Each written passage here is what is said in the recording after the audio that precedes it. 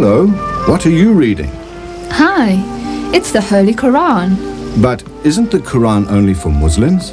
Not at all. Its teachings are addressed to all humanity, from heads of state to everyday people like us. What does it teach us?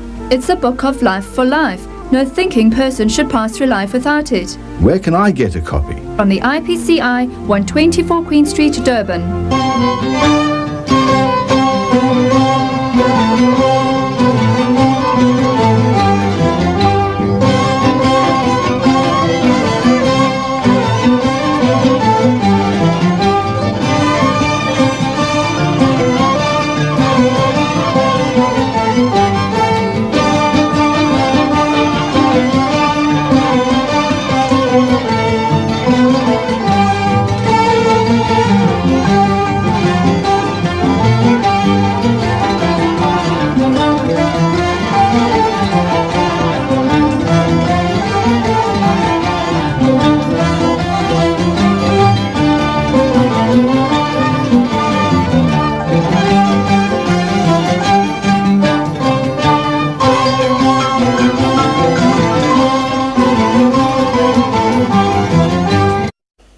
In the name of Allah, most gracious, most merciful, we welcome you one and all here tonight in the Kensington Civic Centre. We will ask Imam Faldi Cornelius to start the evening's proceedings for us with a recital from the Holy Quran.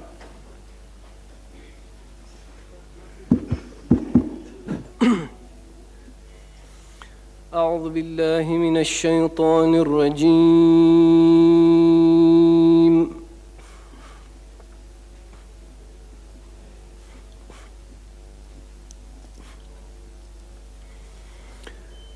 بسم الله الرحمن الرحيم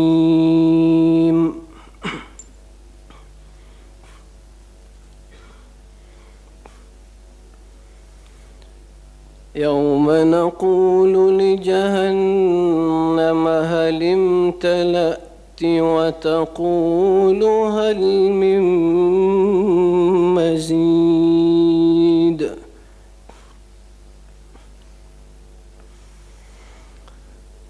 وأزلفت الجنة للمتقين غير بعيد هذا ما توعدون لكل أواب حفيظ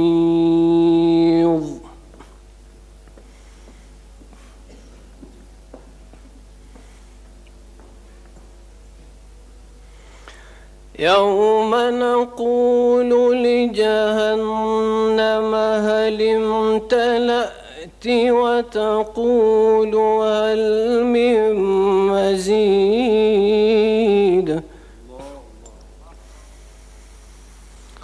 وأزلفت الجنة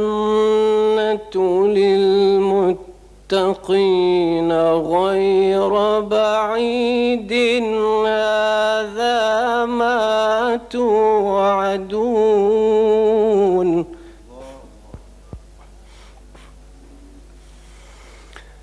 هذا ما توعدون لكل أواب حفيظ هذا ما توعدون لكل أواب حفيظ من خشي الرحمن بالغيب وجاء بقلب منيب ادخلوها بسلام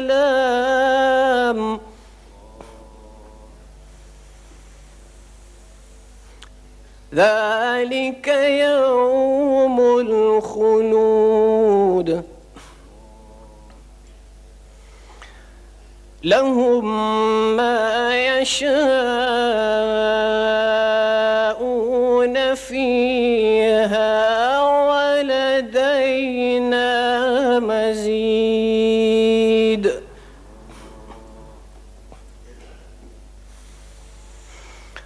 وكم أهلكنا قبلهم من قرن هم أشد منهم بطشا فنقبوا في البلاد هل من محيص.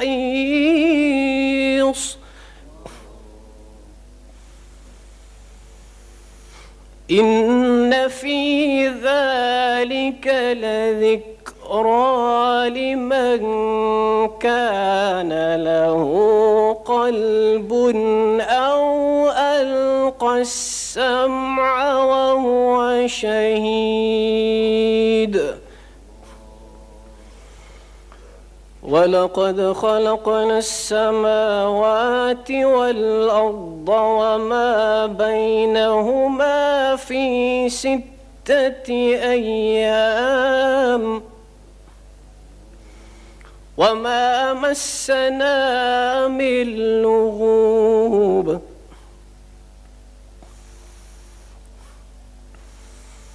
ولقد خلقنا السماوات والأرض وما بينهما في 6 أيام وما مسنا من لغوب.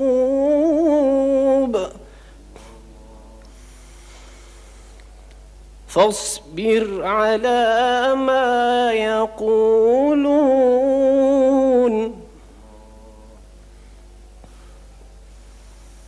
فاصبر على ما يقولون وسبح بحمد ربك قبل طلوع الشمس وقبل الغروب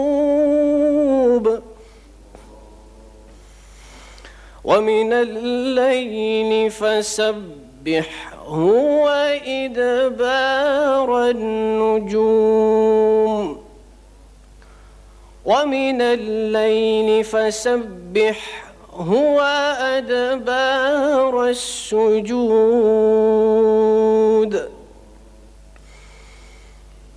واستمع يوم ينادي المناد من مكان قريب يوم يسمعون الصيحة بالحق ذلك يوم الخروج إنا نحن نحيي ونميت وإلينا المصير يوم تشقق الأرض منهم صراعا ذلك حشر علينا يسير نحن أعلم بما يقولون وما أنت عليهم بجبار فذكر بالقرآن من يخاف وعيد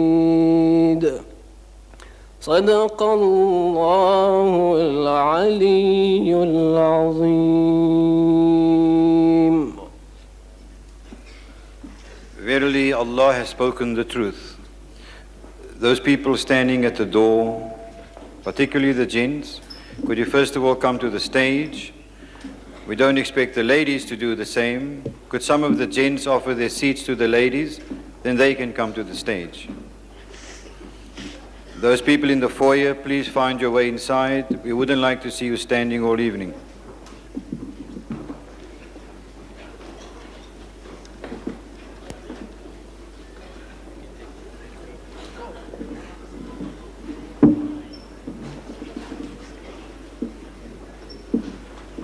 Those at the door, there are still some ladies standing there. Could some of the gents offer the seats, please?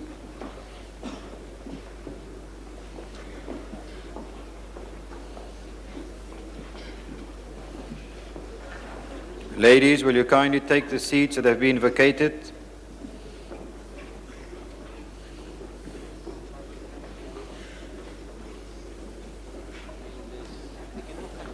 Yes. Yeah. Instead of standing outside in the foyer, will you please come in? Ladies, find any gent, look him straight in the eye.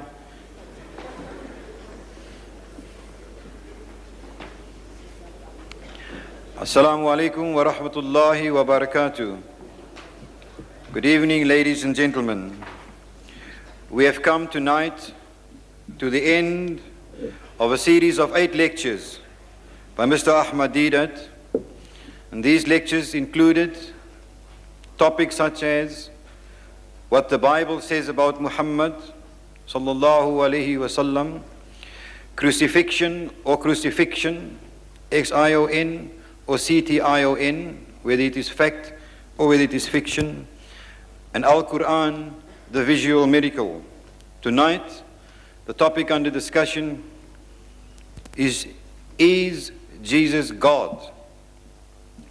We are indeed fortunate to have Mr. Ahmed Deedat in our midst so soon after an extensive tour of the Arab countries where he lectured on these very topics.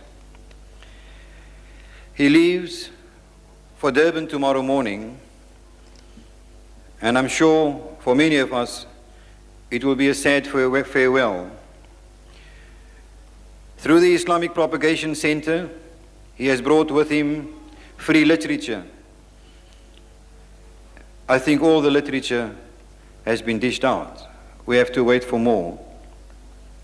If you want any of the literature and it's not available tonight, you can write to the Islamic Propagation Center. It will be sent to you free. The booklet pertaining to last night's lecture, Al-Quran, the visual miracle, will be available early in May. The Qurans, of which we are out of stock tonight, will be obtainable from Rosemead, Claremont, for the same price as it was available here at these lectures. 7.50 each, 10 rands for 2. If you cannot afford the 7.50 or the 10 rands, you are free to write to the Islamic Propagation Center and state your reason why you should be issued with a free copy of the translation by Allama Abdullah Yusuf Ali, and it will be sent to you. The videos of the TV program, which was on the program Cross Questions, the topic then was Islam and Christianity. Mr. Gilchrist featured there, and Mr. Ahmed Deedat, and Maulana from Durban, and another Roman Catholic minister. That is available for 25 rands. You can write to the Islamic Propagation Center. You'll get your copy if you send the 25 rands. It's also available here and at Rosemead Supermarket. For those that you write to Durban, send your 25 rands and you'll get a video cassette. Once you've made all the copies you want to, and once you've seen it a good couple of hundreds of times, you then send it back, you get your 25 rands back. The videos of the present series of lectures will also be available, and tonight I think I can say within about 2.5 weeks' time. Those will also be available at 25 rands per cassette. And for those also you can write to Durban, make your copies and get your 25 rands back once you send it away. Please don't take the tape out and put the comic strip inside. We won't take much more of your time. We'll now call upon Mr. Ahmed Deedat to deliver his talk on the subject, Is Jesus God?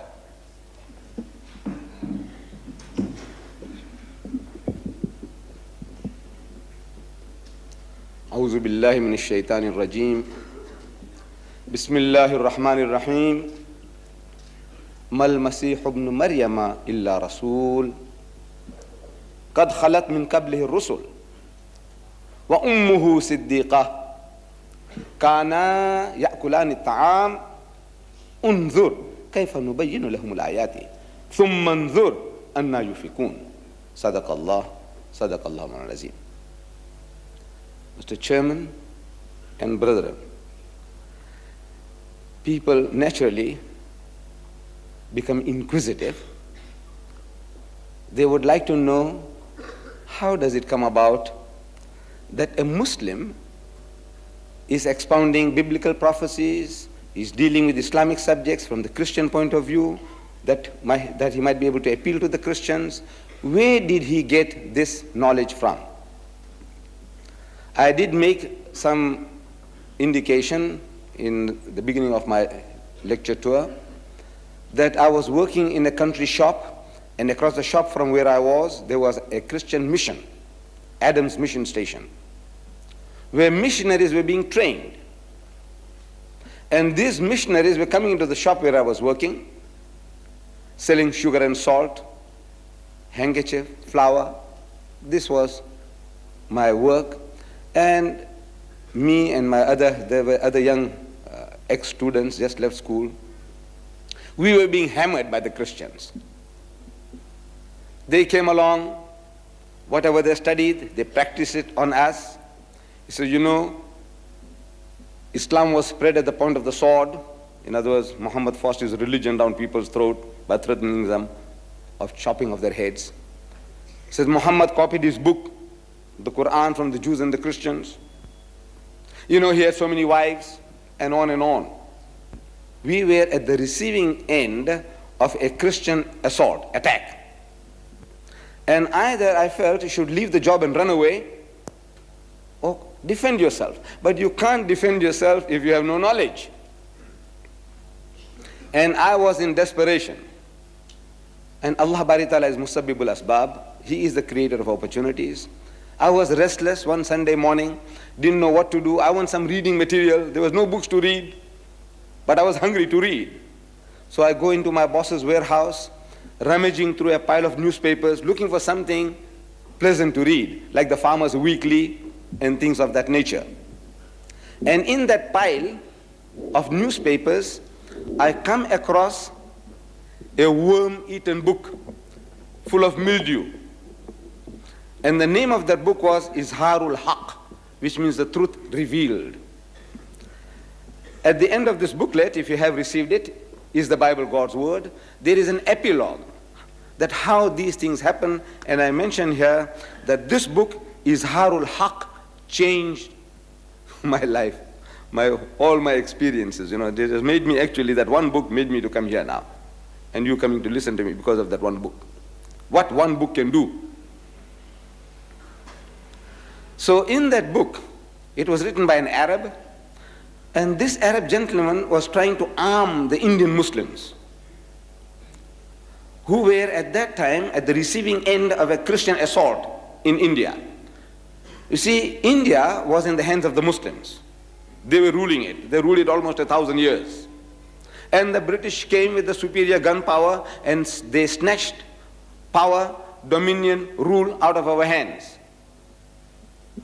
And they felt, and they thought rightly, that if at any time anybody would give them trouble, it will be the Muslims, because they had tasted power, tasted dominion, tasted rule, and once you have tasted it, you aspire to get it once more back again. So he said, if we can convert these people, if we can make them to turn the other cheek, you know, we can rule India for 1,000 years. So they started pouring in the missionaries, like frogs in the rainy season, into India. And they started mastering our language and wanting to debate with the Muslims. At first, the Muslims were reluctant. You know, these are our rulers now. They have conquered us. And if we debate with them, you know, they might put us in jail, Robben Island, something like that. So he says, man, leave it out. But now, since they started learning our language and challenging us in our mother tongue, the Muslims were forced to accept the challenge. And Maulana Abdul Aziz of Delhi, this is I'm reading in the book, which made everything interesting to me, which brought me here. That Maulana Abdul Aziz of Delhi, he was forced to accept the challenge. It was a certain reverend founder who was the head of that movement, missionary movement. And according to the appointed time and date, The debate started. The Reverend started the debate with requesting the Maulana. Maulana means our Shaykh or Imam in our language, you see, in the language of the Indian Muslim. He said, Maulana Sahib, telling him in Urdu, sir, respected Maulana, get started. Start the ball rolling. So the Maulana said, you see, look, you are our elder brother. In other words, Christianity precedes Islam by 600 years. So you are 600 years senior to us. So as such, you have the first preference. Number two, he said, look, you are our guest. No doubt an unwelcome guest, but a guest at that. So as such, again, you have the first preference. So the Reverend was forced to start the debate, and he started with a question. He says, Maulana Sahib, speaking in Urdu, Maulana Sahib, where is your Prophet Muhammad now? So the Maulana, after a pause, he replied that he is in Jannatul Firdaus, in heaven, blessed heaven with God Almighty. Out of that answer came the second question.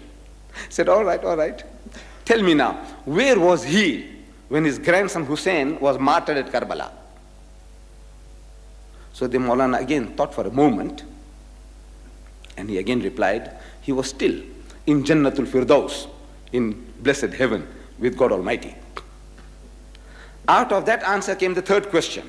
I'm reading this in the book. He said, all right, now Maulana Sahib, look, if your Muhammad was with his Allah, as you say, and while his grandson was being butchered, Shaheed, at Karbala, didn't he ask his Allah for help? He said, look, my grandson is being butchered, please, have mercy on him, save him. So there was a long pause.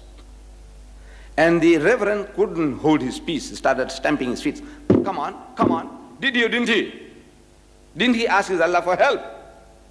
Because if somebody is bullying me, and if I have a young heavyweight champion next to me, I say, look, man, Akhi, please, man, help me, save me. So didn't he ask his Allah for help? So after a long pause, the Maulana said, yes, he did. He did. So what did he say? We know he wasn't saved. What did Allah say?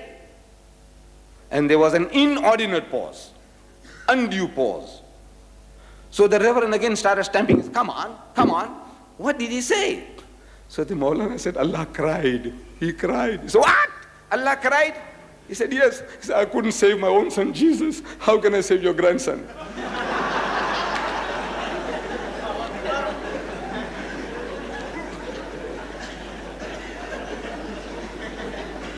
And the debate was over.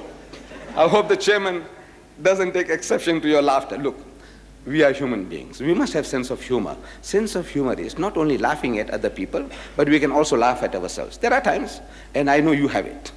I remember in the city hall, Cape Town, I made a joke against the Malays. And the Malays, they enjoyed it. It was against them. I said, look, they have a sense of humor. They can also laugh at themselves. This is greatness. Laughing at other people, any fool can do that. But can you laugh at yourself? Sometimes the joke is on us. We must be able to laugh it. Don't lose your tempers. I'm reading another anecdote. You see what made me to read that book? It says there was an Arab sheikh, and a Christian missionary, got stuck into him. And they have that perseverance. Look, we must give them that credit. They can come night after night, and you can knock them, daze them, with all the arguments, and still they come back for more. They have it. Look, we haven't got it. Admit it. We haven't got that quality. We can't take it. They can take it. Wallah, they can take it. So this missionary, he kept on going to this Arab sheikh, day in and day out. He says, preaching to him Christ crucified, that, Jesus Christ died for your sins. Jesus Christ died for your sins. You only accept and you be saved. And he won't let go. Perseverance was there. So the Arab sheikh told his secretary, he said, look, when this guy comes again next time, I want you to come and whisper something in my ears. So according to the arrangement, when the missionary started again, Christ died for your sins, Christ crucified. So this secretary of his comes along and whispers something in his ears. And he starts crying, something as if somebody is dead. So the missionary naturally wants to know, what has happened? He says, I just got the sad news that Jibreel died. The archangel Gabriel, that he died. So don't be a fool. He says, angels don't die. And says, you fool, you're telling me all along that God died.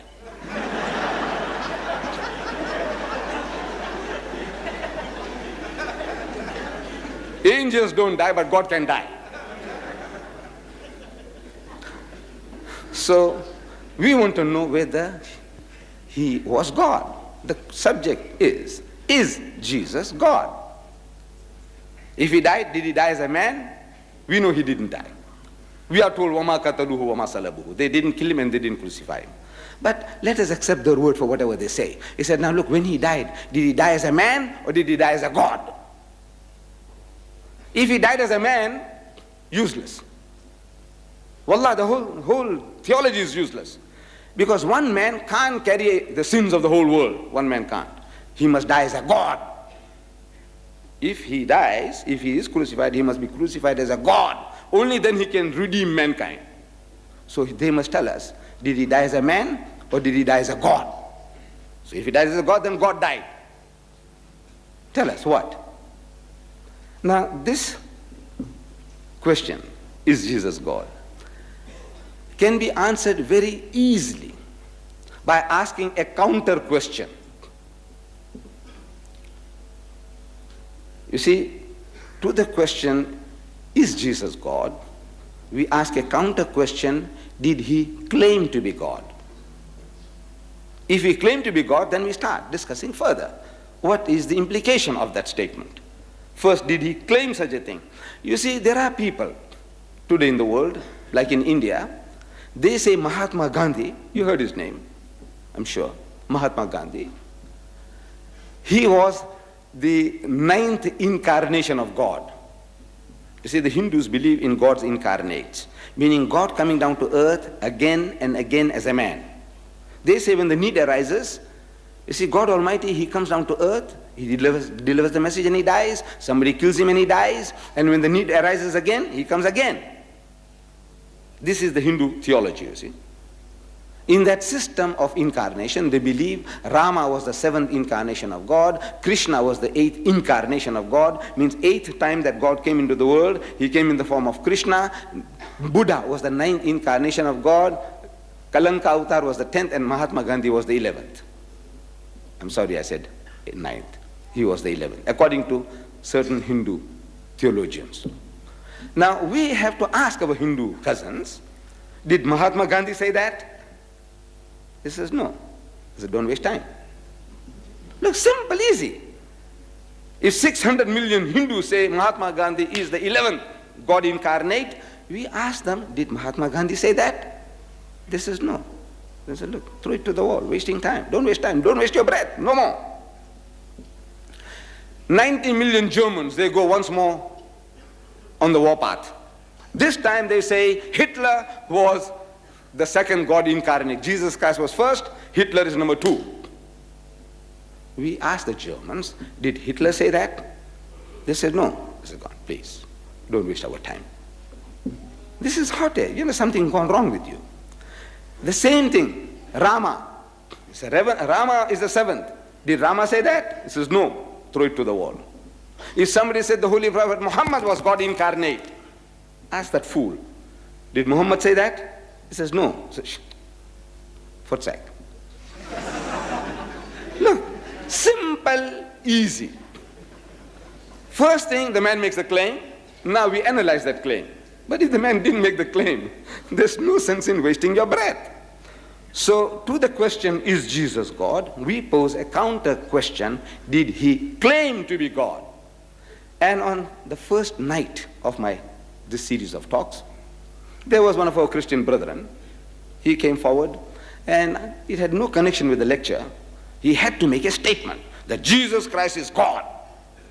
He had to come and make that statement. In other words, in his mind, heart and mind, he delivered the message to the Muslims. Now you all will go to hell if you don't accept him. He's done his duty. So I responded, I said, look man, there is not a single unequivocal statement anywhere in the Bible where Jesus says, I'm God, or where he says, worship me. Meaning a single statement, straightforward, saying that, look, I'm God. No doubt about that. If a man says, I'm God, or he says, worship me. I said, show me in your book, 73 books of the Roman Catholics, or 66 of the Protestants, anywhere, in any version, and they have 1,000 versions now. Day by day, they're coming out, it's like mushrooms, they're sprouting. I went to the Bible house this afternoon, and I was dazed with the amount of Bibles, their versions that they have. I had to buy one, because one of our Christian interrogators, questioners, when I asked him, what Bible have you got? He doesn't want to answer. He wants to know, what Quran have you got? So I said, it is Abdullah Yusuf Ali's. I said, what Bible have you got? So he says, NIB. Never heard in my life before. I'm supposed to be in the know.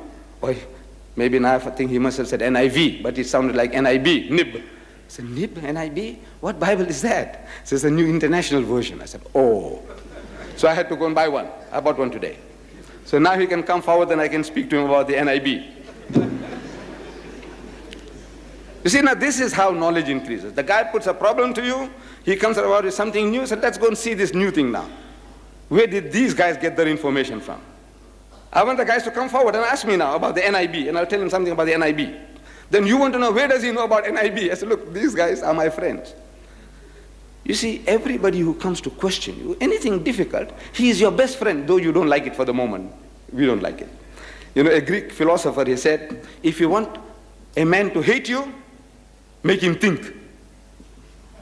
Make him think. Because we don't like to think. One of our brothers is smoking cigarette, please put it off. It doesn't befit our meeting, please. Put off your cigarette.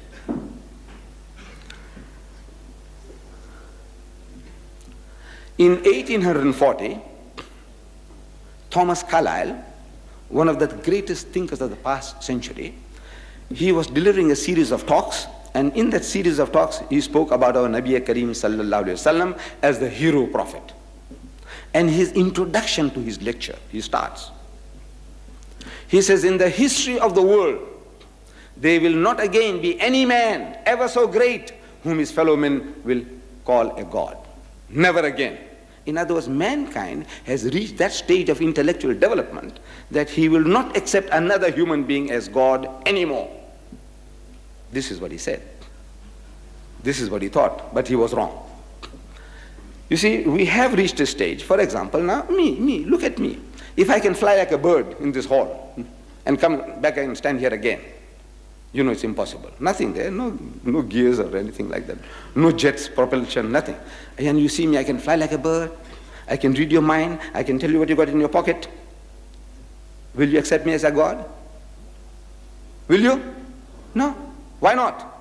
I said, look, your father can't do that. I can give life to the dead. I can fly like a bird.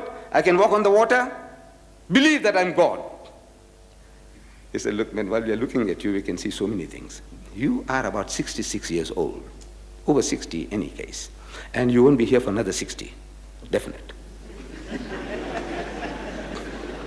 Right?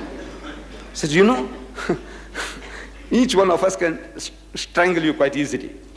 If you had a knife, we can knife you. So we can see, man, look, how you do these things, I don't know. We don't understand, uncle, how you do it, but I know you're not my God. Because before 66, you were not here. And this universe is here for billions of years. You didn't make your father. You didn't make your grandfather, did you? So he says, no. He said, look, you're not God. Simple, easy. Now, man, what I do?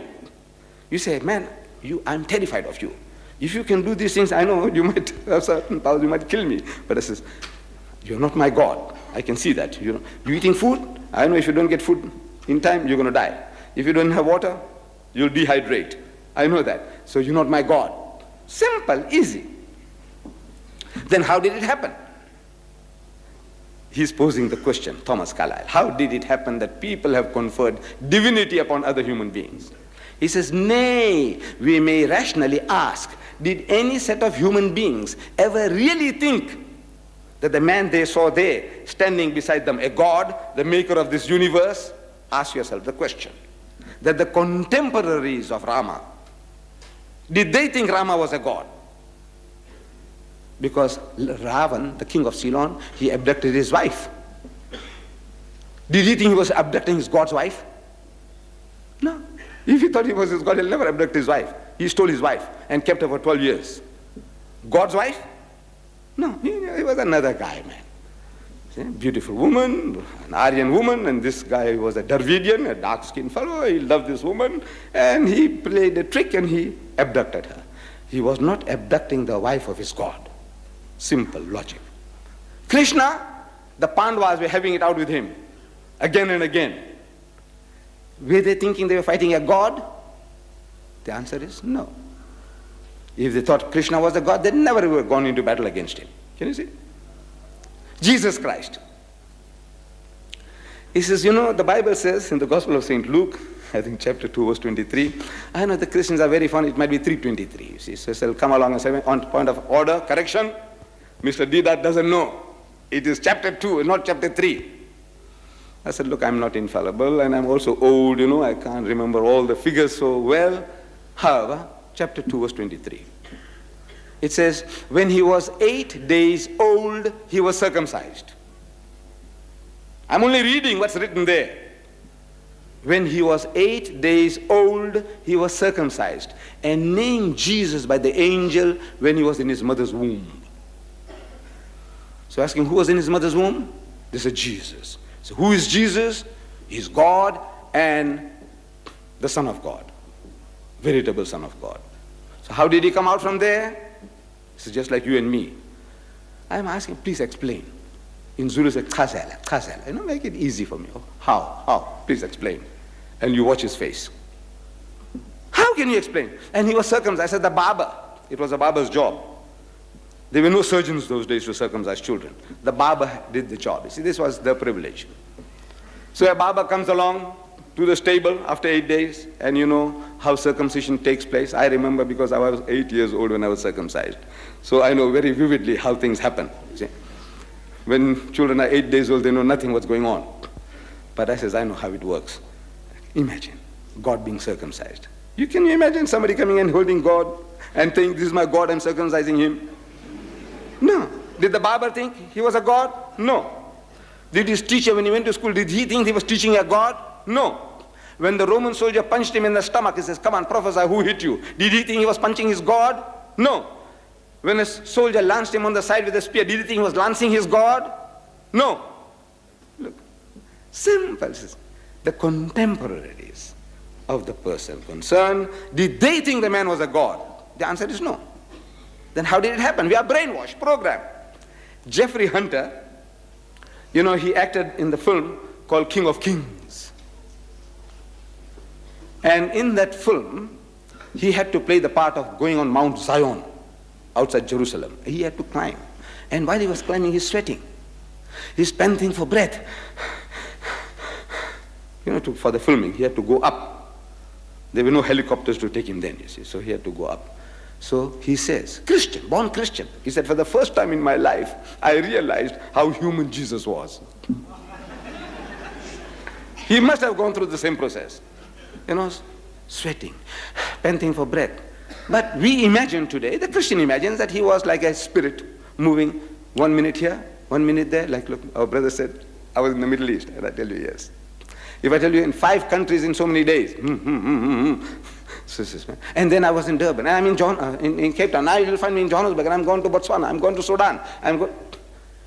But you know, I have to work hard to get these places. I'm not floating like a spirit. You see, I have to go and catch the plane, I have to wake up in time. It's difficult. It's all difficult.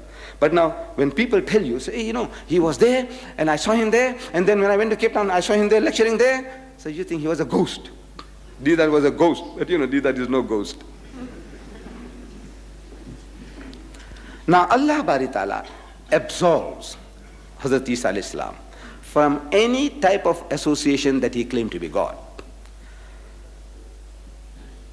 On the Day of Judgment, Allah Bari Ta'ala will question him, according to Surah Ma'idah, chapter 5, verse 119 and 120. It reads, it says, and behold, Allah will say, O Jesus, son of Mary, didst thou say unto men, worship me and my mother as gods in derogation of God? He will say, Jesus will say, glory be to thee. Never could I say what I had no right to say. Had I said such a thing, thou wouldst indeed have known it. Thou knowest what is in my heart, though I know not what is in thine, for thou knowest in full all that is hidden. Testification that Hazrat Isa alayhi salam never claimed to be God. Because of that, I am able to offer to our Christian brethren, you show me one place in any version of your Bible where Jesus says, I'm God, I am prepared to accept him. You show me anywhere in the Bible Jesus says, worship me, I say, I am prepared to worship him. I say, I don't talk for my brethren. I don't talk for you. I talk for myself. I put my neck on the guillotine. Chop it off as you like. Show me. Why can I make such a claim, such an offer? Because I know there is no such thing. If there was any doubt, look, I love my life. We all do. So I know there isn't. So I said, show me one place in your book, any version of any Bible, where Jesus says, I'm God, or where he says, worship me. I said, I'm prepared to do that. There isn't such a thing. There's some note here, let me read it. So I would like those standing to come to the stage. Could we have a short pause? Thank you very much. Those of our brethren, please, do come in, allow our brethren outside to take your place. Come right in, come on the stage. I know. Yes.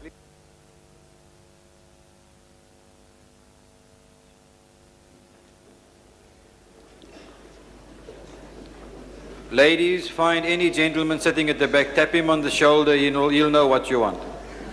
You need his seat. Those in the doorway, you may like to stand there all night, but there are other people in the foyer who would like to come inside. So would you please come up to the stage? It is the last time we are going to break to give people the chance to come up to the stage. You need not be afraid, you won't have to answer any of the questions.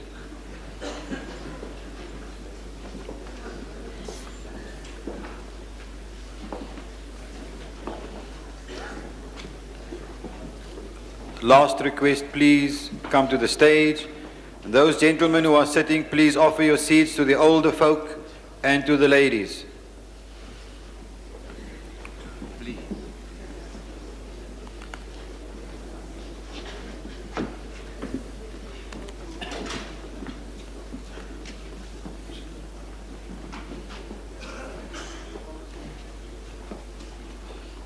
Can even sit in the aisles if you do not wish to come to the stage.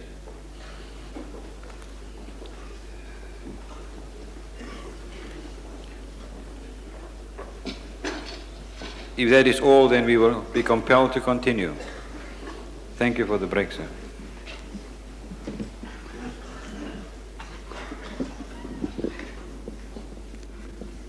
Mr. Chairman and brethren, leave out claiming divinity. The man, Jesus Christ, was so humble. He did not want people even to call him good. Leave out being called God. He didn't want people to call him good master. In the Gospel of St. Matthew, chapter 19, verse 16, I'm reading, and behold, one came and said unto him, to Jesus, good master, what good thing shall I do that I may have eternal life? He's asking question, what must I do to get Jannah, heaven? Verse 17, and he said unto him, why callest thou me good? What are you calling me good for? There is none good except one, that is God. He is the only one who deserves to be called good. Don't call me even good. But if thou wilt enter into life, means if you want life eternal, if you want Jannah, keep the commandments. Keep the commandments, means whatever was taught to you, thou shalt not commit adultery, thou shalt not covet thy neighbor's wife, thou shalt not steal, thou shalt not kill. So whatever you were told to do, keep the commandments. I'm asking my Christian brethren that if I was that Jew, and this is the answer I got. So I said, right, alhamdulillah. I'm trying to, inshallah, I will not commit adultery, I will not steal, I will not kill. Will I enter Jannat or not? This is the Master says, if you will enter into life, keep the commandments. That's all. So I said, look, all right, alhamdulillah. If that is all that is required, like somebody, you go and ask some alim, he said, look, what must I do to go to Jannah? He said, look, you keep on praying 5 times a day. Right? If you think that he's authorized to tell you that, so Jannah is for you. You keep on praying 5 times a day, Jannah is for you. Jesus says, keep the commandments. I said, right, I keep the commandments. There was no question of anybody dying for anybody's sins. Keep the commandments. Follow laws and commandments of God. And don't call me good. There's only one good. That is God. But the Christians, you know, they are going to the extremes. You read the literature, or when they confront you, these born-agains, they will tell you, they want to corner you into this place. Either, they say, use the word either. Last night, or the night before, in the city hall, I was using the word either this or that, either this or that. They're giving you alternative. So either way you get caught. So either Jesus is God or a liar. This is Christian literature. They will ask you, says, look, either Jesus is God or he's a liar. Can any Muslim say he was a liar? No. So he must be God. I'm asking, is the word liar, is it an opposite of the word God? Is it an antonym of God? In any language, the opposite word for God, is it a liar? No. But now you see, they put it to you in a corner, so now you we as Muslims, we can't say he was the true messenger of God. We know he would never lie. That's why I say, if he said he is God, then he must be God. I'm prepared to accept him. Show me where. The Quran says he didn't make such a claim, and the Bible says the same. He never made any such claim. Either Jesus is God or a lunatic. I say, when is lunatic, an opposite of God? So, any Muslim, can you say Jesus was a lunatic? No. So you are caught. So you must say he's God. Or, another example, either Jesus is God or an imposter. Look at this. Either this or that. Why should they say, this man here is either black or white. But between black and white, there are endless shades of gray. We know that. Among us, look at us. Endless shades, we are. Why must it be, he must be black or he must be white? This hat I'm wearing is either white or black. Couldn't I be wearing a gray one? Or a red one? Or a pink one? Why must it be this or that? But this is a type of sickness. You see, they have developed a sickness. So Allah says, لَقَدْ كَفَرَ الَّذِينَ قَالُوا إِنَّ اللَّهَ هُوَ الْمَسِيحُ ابْنُ مَرْيَمَ. Whosoever says that Jesus Christ, the Son of Mary, is God, they are making kufr. It's an act of blasphemy. It's a treason against Allah.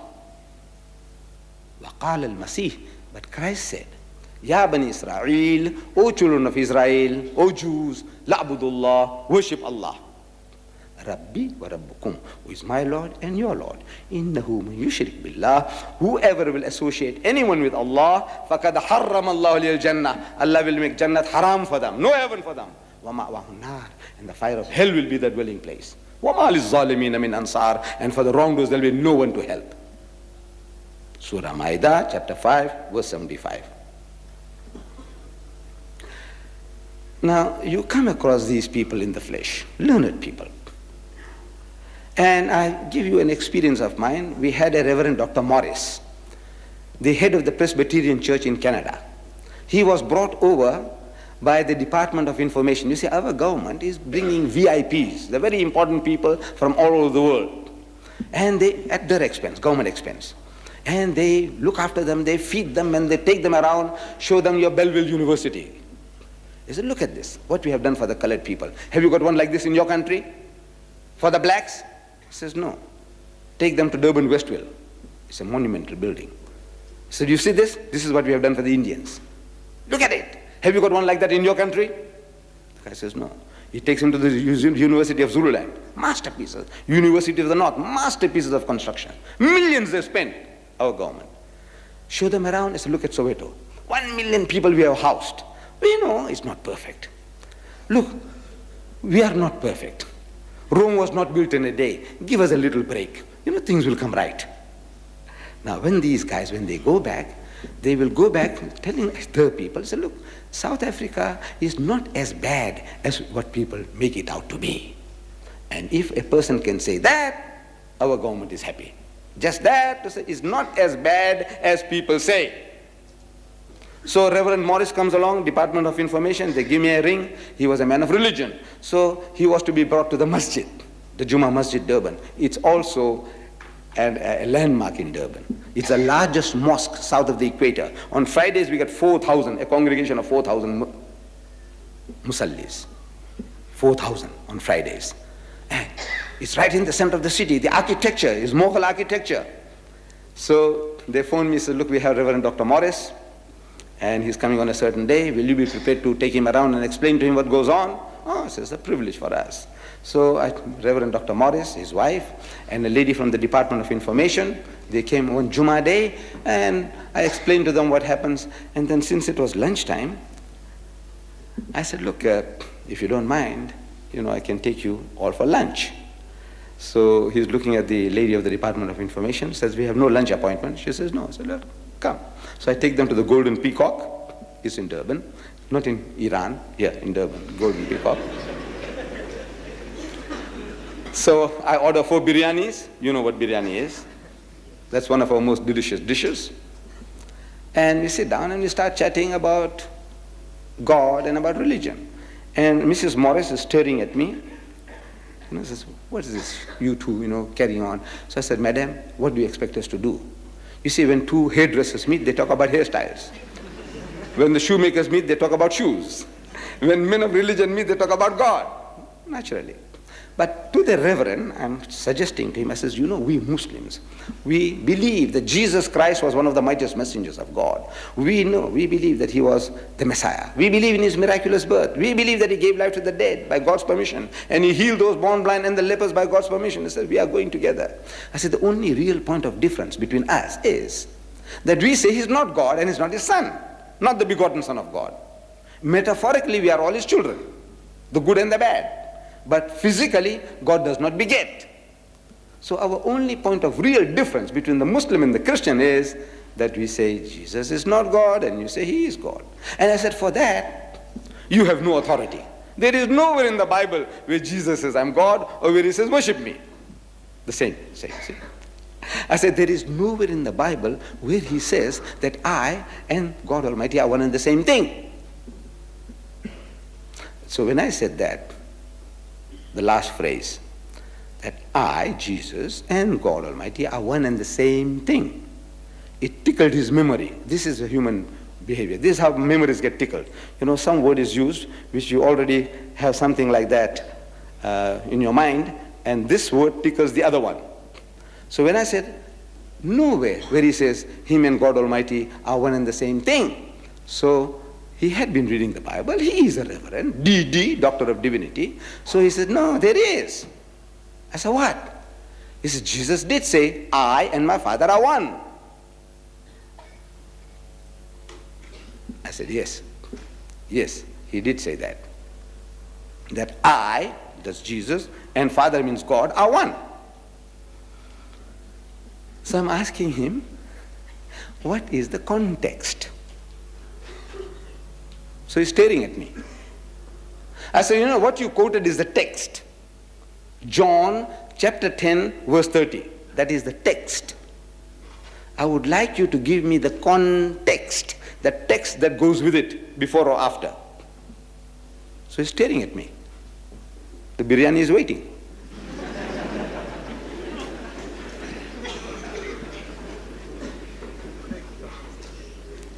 So he's asking me. Usually it happens.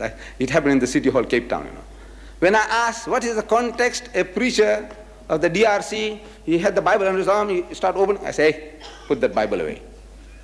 You quoting a verse, surely you know what you're talking about, in what sense it was used. What are you opening the book for? And you claiming you've got the Spirit in you. So before it was out with you, now it's in you. I said, let the Spirit speak now. No, the Spirit deserts them. Without the book, utterly helpless, by God, I tell you. You saw last night somewhere. They must They prepare at home, make notes. They bring somebody's magazine. That is all that they're asking. I said, look, 1.5 hours, what were you listening? Not one question.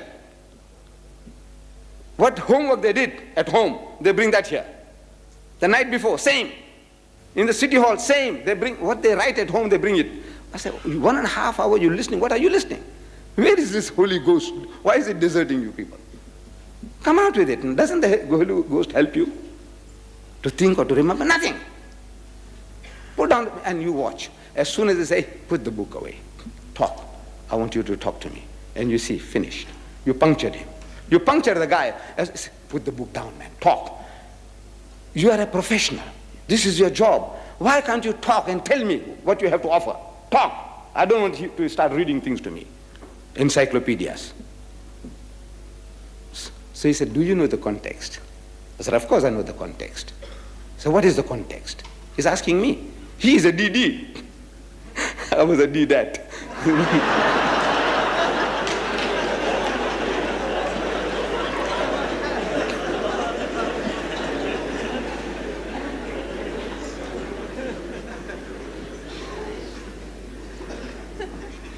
So I said, start John chapter 10, verse 23.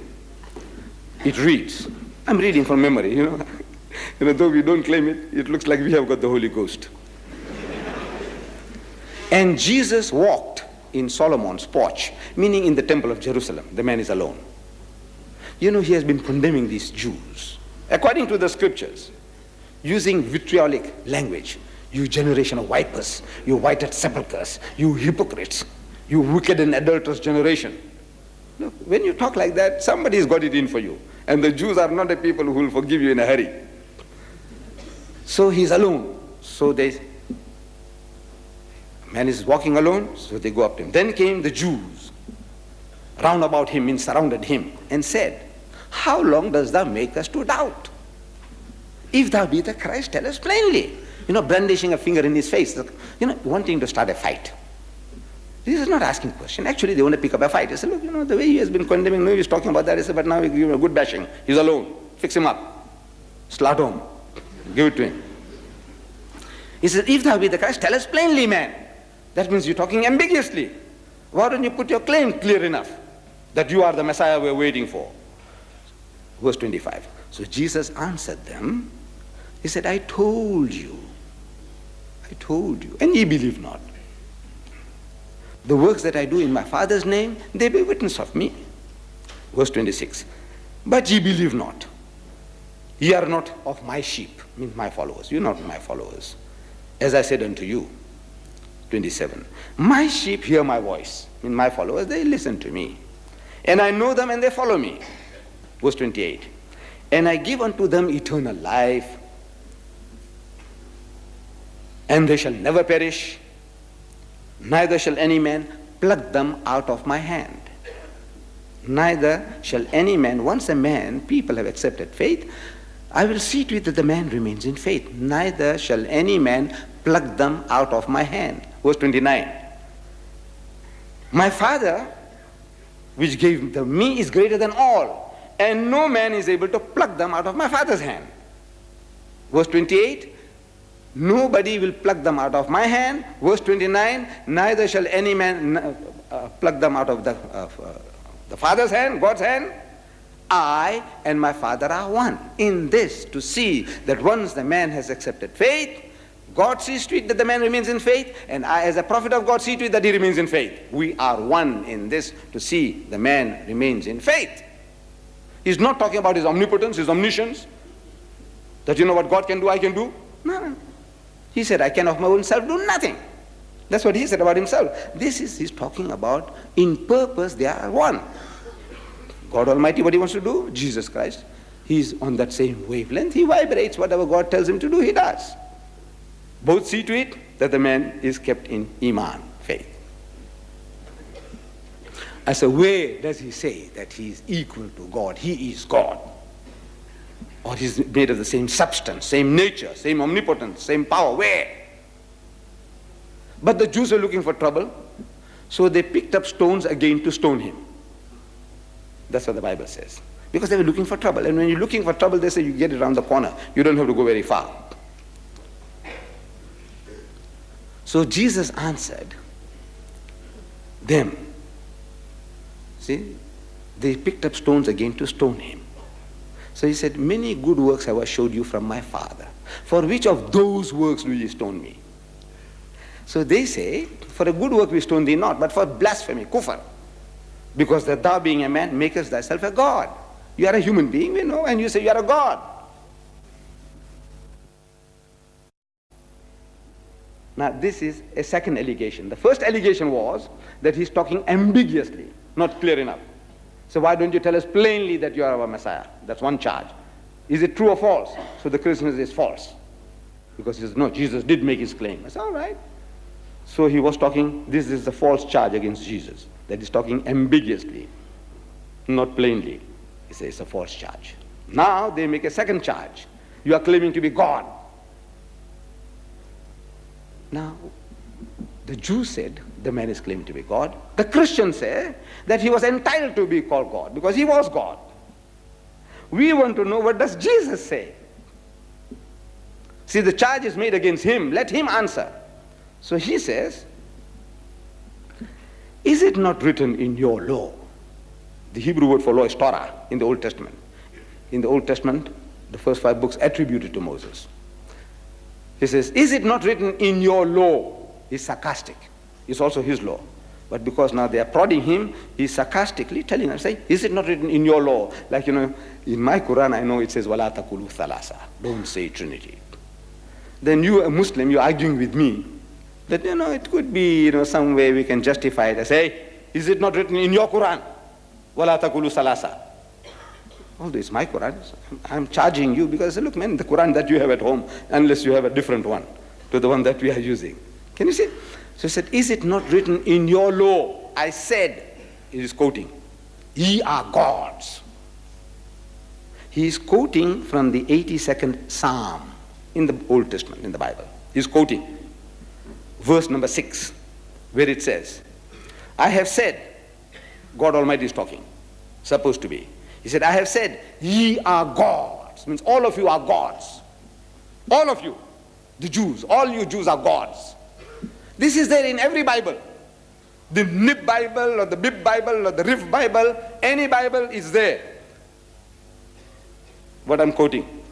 It says, is it not written in your law, I said ye are gods.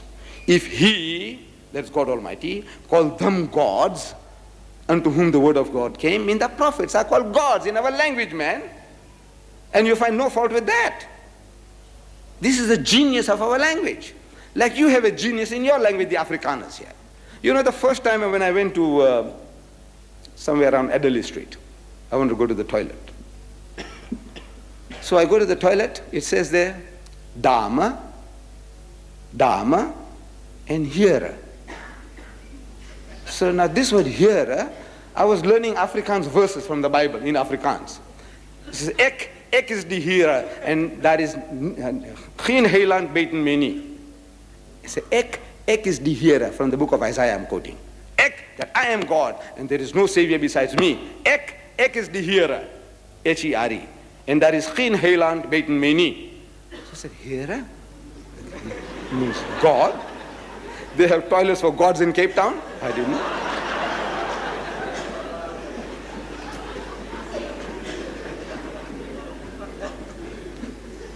No, you see, this is the genius of your language. You can use it for God, hearer, ek is the hearer, and then you also use it for gentleman. Right? That's the genius of your language. So Jesus is telling them, is it not written in your law that this word God is used for prophets?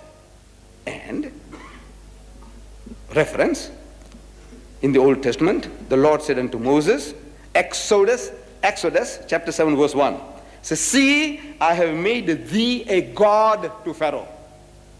Telling Hazrat Musa alayhi salam that I have made you a god to Pharaoh, and Aaron thy brother shall be thy prophet.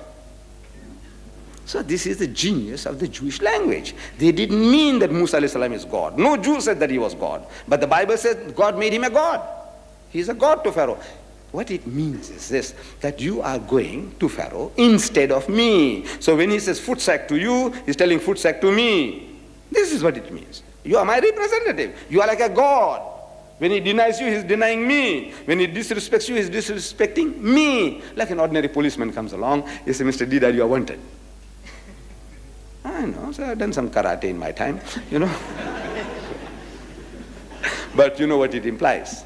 The guy's a puny little fellow. I know I can manhandle him. At this age, I can manhandle him, I can do that. But if I did that, you know who I'm fighting? The whole government.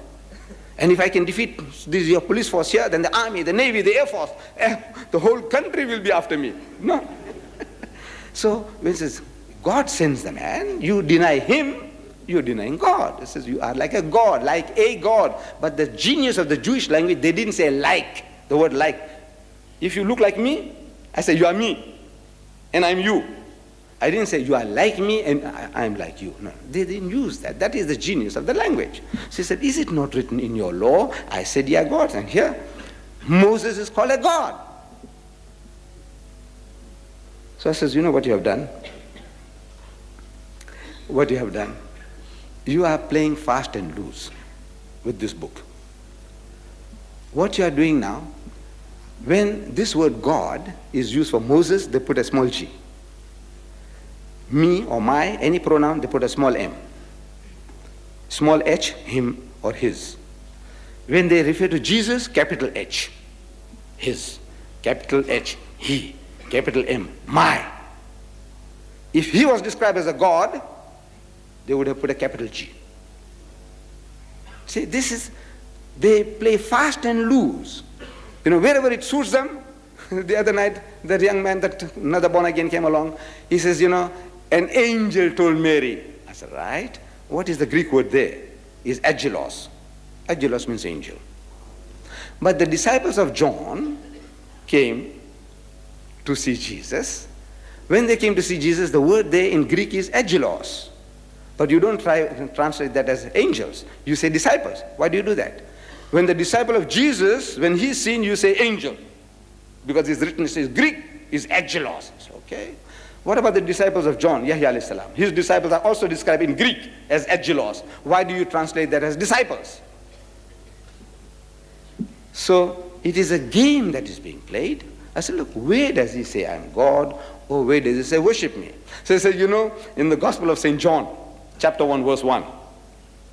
So what does it say? It says, in the beginning was the Word, and the Word was with God, and the Word was God. So I said, you know Greek? He said, yes. I said, in the beginning was the Word, and the Word was with God. I said, what is the Greek word for with God? There. So he's silent. He said he did 5 years Greek before he became a DD. So I said, what is the Greek word there for God?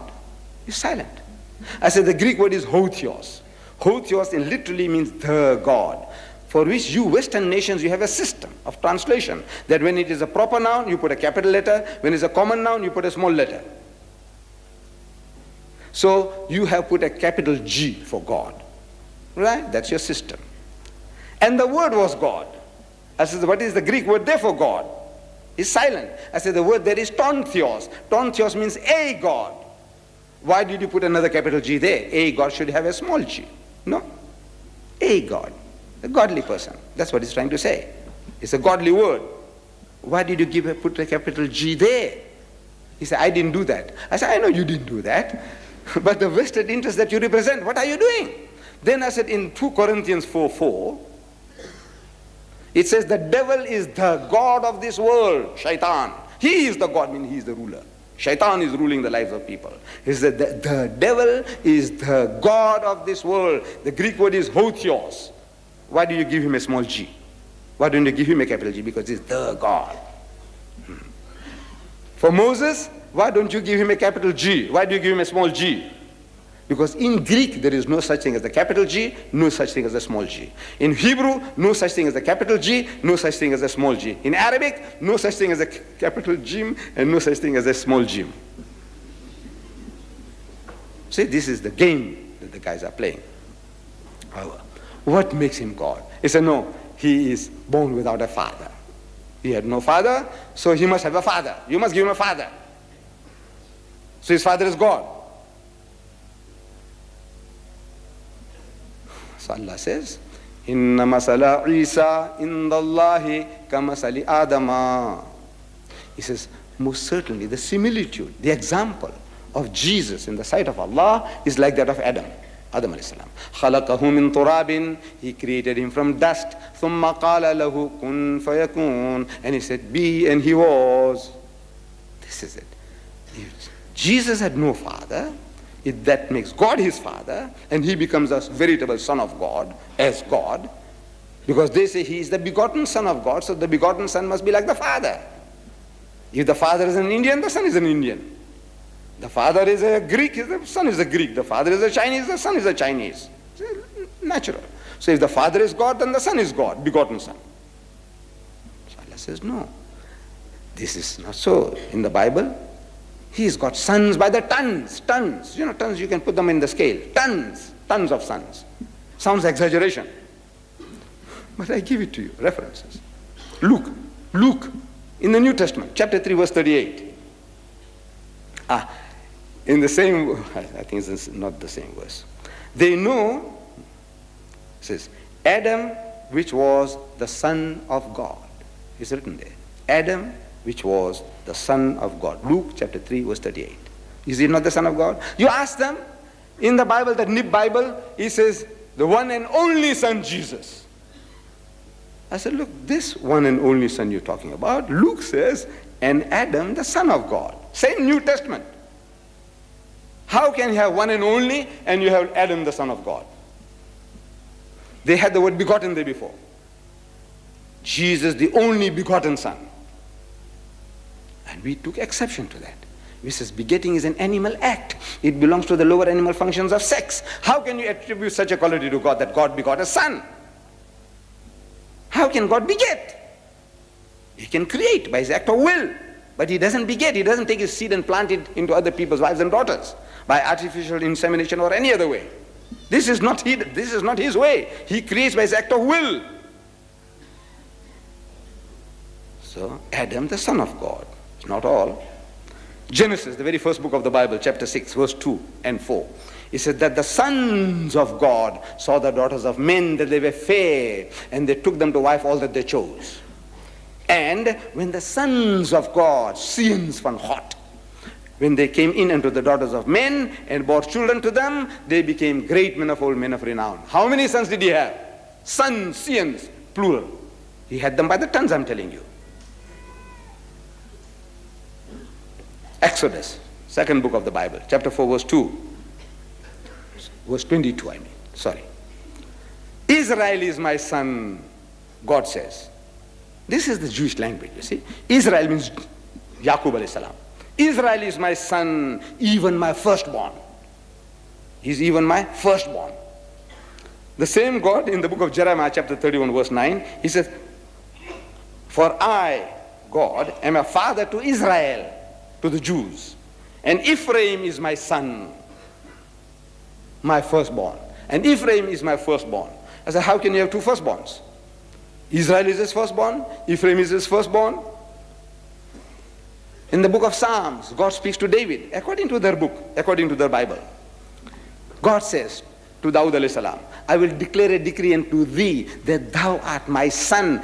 This day have I begotten thee. I brought you into being today. This day have I begotten you. Thou art my son. How many sons has he got? He's got them by the tons in your book. But yet they have the audacity to say, one and only son, Jesus. So what are you reading? This book, in your book. How do you account? I don't know how you can talk to people like that. How can you talk to people like that? The book is written simple, basic language. You speak, I say, look, you say one, any other son? Says, no. I say, who is this? Adam is the son of God. Israel is the son of God. Ephraim is the son of God. David is the son of God. And further, in the New Testament, we are told, as many as are led by the Spirit of God are the sons of God. Means every Tom, Dick, and Harry. If you follow the will and plan of God, you are a godly person. In the language of the Jew, you are a son of God. It meant nothing more than that. It was a metaphorical statement. See? But they say, no, he was begotten. See, Adam was made by God. Jesus was begotten. I says, Paul gives a knockout to all this. Paul, the 13th self-appointed apostle of Jesus. He appointed himself. In the book of Hebrews, he wrote the book of Hebrews. Chapter 7, verses 1 and 3, it says, for this Melchizedek, Malik, Sadek, Saleh, Melchizedek, that's how it is. King of Salem, Salam. King of Salam, peace. King of Salem, priest of the Most High God, Melchizedek. Without father. He says, without father. Without mother. Greater than Jesus. Jesus had a mother. See? He says, without father. All right? So Jesus had no father. This man also got no father. Without mother. Jesus had a mother. So he's superior to Jesus. Your own logic, your own reasoning. We are not producing anything from the Quran, producing from your own book, that this man Melchizedek is greater than Jesus according to your standards, your false standards. He's greater. Without father, without mother. Without descent. Jesus had a descent. To such an extent they give him 66 fathers and grandfathers in 2 genealogies. Descent. This is the genealogy of Jesus Christ, the son of Abraham, the son of David, and Abraham begat Isaac and Isaac. 2 genealogies they give him. Descent. How he came down. From where? 66 fathers and grandfathers they give him. A man who had no father. They give him 66 fathers and grandfathers. In the book. This man, Melchizedek, no descent, no genealogy. Having neither the beginning of days nor the end of life. No beginning of days, no end of life. Jesus, Adam had a beginning and he had an end. Isa alayhi salam, he had a beginning in the stable and he had, according to the Christians, an apparent end. He died on the cross. He gave up the ghost. That's what he says. Is it true? He said, yes. He said, right, he had an end. All right, he came back for a second inning, that's different. But the first inning he was knocked out. This man, Melchizedek, no beginning, no end. I'm asking, please man, who is greater, Jesus or Melchizedek? Put Adam one side. Leave poor Adam one side. He had enough trouble. Oh, his miracles make him God. I said, look man, this poor man is telling you, Matthew chapter 28 verse 18, he says, all power is given unto me, is not mine. Chapter 12, Matthew chapter 12 verse 28, he said, I cast out devils by the Spirit of God. With God's help I'm doing this, casting out devils. Then the kingdom of God is come unto you. John chapter 5 verse 30, he says, I can of my own self do nothing. Nothing I can do of myself. God can do everything of himself. He doesn't need anybody. He says, I can do nothing of myself. He said, as I hear, I judge. Whatever God tells me to do, to say, I say. As I hear, I judge. And my judgment is righteous because I seek not my own will, but the will of him that sent me. Where does he say it is his own power he is doing things? Luke chapter 11 verse 20, he said, I with the finger of God cast out devils. Means with Allah's help, I'm casting out devils. Where does he say he is doing the works? Nowhere. The greatest miracle that Jesus performed was, according to the scriptures, giving life back to the dead. One of his disciples called Lazarus, he had died. And Jesus wasn't there to help him out in his sakaratul maut. Death pangs, he wasn't there. And when Jesus reaches there 4 days late, the man is dead and buried. Not buried, put in a sepulchre, in a room, big room in his chamber. Sepulchre, not grave. So Jesus comes and Martha, the sister of Lazarus, she's crying, wailing. John chapter 11 verse 40. This is when, starting from 33. So when Jesus therefore saw her weeping, Martha, and the Jews also weeping, which came with her, he groaned in the spirit. He groaned. You know what's groaning? You cry out to God. You know, you're speaking words, but those words are not audible enough for the neighbor to hear says, the guy is groaning. He's not groaning, he's talking to Allah. So, oh Lord, have mercy upon us. Whatever you're talking. So he says he groaned in the spirit and was troubled.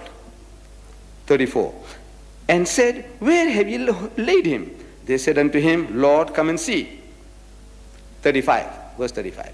Jesus wept. You can remember this. The shortest sentence in the Bible. In the whole Bible encyclopedia, the shortest sentence somebody asks you, you can win a prize one day. Shortest sentence in the Bible is Jesus wept. 2 words. Shortest sentence. Remember that. You'll win a prize one day. Verse 36. Then said the Jews, behold how he loved him. Verse 37. And some of them said, could not this man which opened the eyes of the blind have caused that even this man should not have died? Jesus therefore again groaning in himself. Groaning. What's groaning? He's praying to God. He's offering up a silent prayer. So, oh my Lord, my friend is gone. Bring him back to life. But now the words are not audible to the people. They say, what he's doing, we don't know what he's talking about. He's groaning. They say he's groaning. He's not groaning. Cometh to the grave. It was a cave, not a hollow. And a stone lay upon it. Jesus said, take ye away the stone. Martha, the sister of him that was dead, saith unto him, Lord, by this time he stinketh. He must be stinking. For he had been dead 4 days. Jesus says unto her, said I not unto thee, that if thou wouldst believe, if you have iman, if you have faith, thou shouldst see the glory of God. Not my glory, Allah's glory. If you have faith, iman, you can still see Allah's glory, Allah's power, what he can do. Then they took away the stone from the place where the dead was laid. And Jesus lifted up his eyes towards heaven and said, Father. And now he's talking loudly. All the while he was groaning, means he was silent prayer, communing with God. Now he wants the people to hear. He says, Father, I thank thee that thou hast heard me. What? That groaning. He was offering a prayer. He said, now I know. I thank you. You heard my prayer. Means now he gets the assurance. Allah tells him, go ahead, ask what you want, I'll give it to you. It's a matter between the beloved and the master. Says, God says, like, ask what you want. You get it. So that thou hast heard me. And I know, he says. And I knew, verse 42, and I knew that thou hearest me always. Means whatever I'm asking, you're giving me. Healing the blind, the lepers, quickening the dead, whatever I'm asking, you hear me. Doesn't mean that he's deaf at any time. No, means you're answering my prayers every time. Whatever I ask, you give me. I know that you hear me always. But because of the people that stood by, these people, superstitious, credulous people, they might think I did it. I'm a God, giving life to the dead. For that I'm putting up a performance. Oh my Father, I know that thou hast heard me, and I know that thou hearest me always. But because of these people, this superstitious lot, credulous people, they might think I did it. I want them to know I'm not doing it. It's you who's doing the works. That they may believe that thou hast sent me. That they may believe that thou hast sent, that you sent me, that I'm sent by you. I'm a true messenger of God. That's all. That's why I'm putting up an act. All the while the groaning, he is doing silent prayer. When he gets the assurance, he says, Lazarus, Lazarus, come out. And Lazarus came out. Why? Because God had assured him, go ahead and ask what you want, you get it. He gave him a blank check. It's not his, it was given to him. He called, he used it, and he got it. And Peter, the greatest of the disciples of Jesus, according to Jesus, he said, I give you the keys of heaven. He says, on this rock, Cephas, on this rock I'll build my church, and the gates of hell will not prevail against it. This Peter, he testifies in the book of Acts, in the Bible, chapter 2, verse 22. He said, ye men of Israel, O Jews, hear these words. Listen to this. Jesus of Nazareth, a man approved of God among you. A man, not a God. A man approved of God among you by miracles and wonders and signs which God did by him. Which God did by him. He was only using him to press the button, to put on the switch. The power was not his. It came from the power station. which God did by him in the midst of you, which you yourself also know. Where does he say Jesus gave life to the dead? Where did he give life to the dead? Did he say he gave life to the dead? No. He says, given to me. All power is given unto me. It's not his. On the cross, imagine a God crying. He cries. This is according to the Christian scriptures. He said, Eli, Eli, lama sabachthani. Which means, my God, why hast thou forsaken me? He is God. That is what the Christians say. And he's crying to somebody else, that you have let me down. How can he as a God let himself down if he didn't want to be let down? Look, simple logic. How can he's God and he's crying to somebody else? Who's that somebody else? That somebody else is a real God. And his name, you know what is his name? Allah. He's crying to Allah. There, it's there in the book.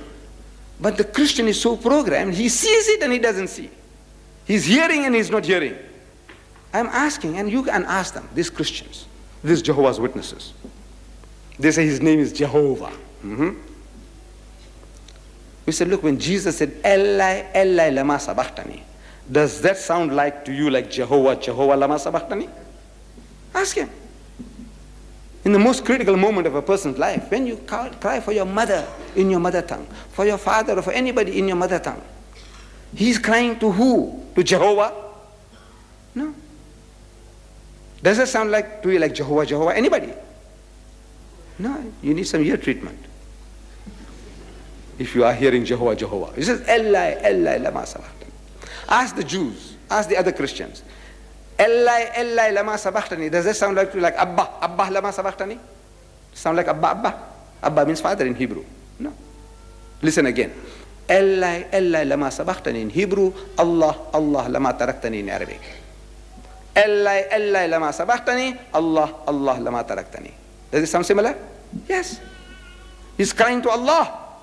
And this word Allah was in this Bible here. I think it's still here. Yeah, this Bible. Schofield Bible, reference Bible. In the book of Genesis, first chapter, verse 1. In the beginning, God created the heavens and the earth. And the word God is given a small number to give you further explanation. And in that explanation, these, Reverend Dr. Schofield, backed by 8 DDs, not Deedats, 8 DDs, they backed him up. And they gave the explanation that God in Hebrew is El or Elah, alternatively spelled as Allah, A-L-A-H, Allah. So the only exception I took, that's about 15 years ago, I said, look, you can spell it as you like, but my language, I want you to pronounce the way I asked you to pronounce. Try. I know you can't make it, but try. Be sincere. Try and make an effort. It is not Allah, it's Allah. Not Allah, it's Allah. Say Allah. Allah. So when I made this, I said, look, here it is. They have come very close now. From E-L-A-H, now they got A-L-A-H. Only thing I'm saying, you must pronounce it the way I ask you to pronounce. Allah, you can spell it, but say Allah, not Allah. You know what? In the next Schofield Bible, they took it out. The word Allah is taken out. You know, amazing the games that they play. As if they are following me, wherever I'm going, whatever I'm speaking. Look, I'm talking about this book now, that Kim, what's it, Kim?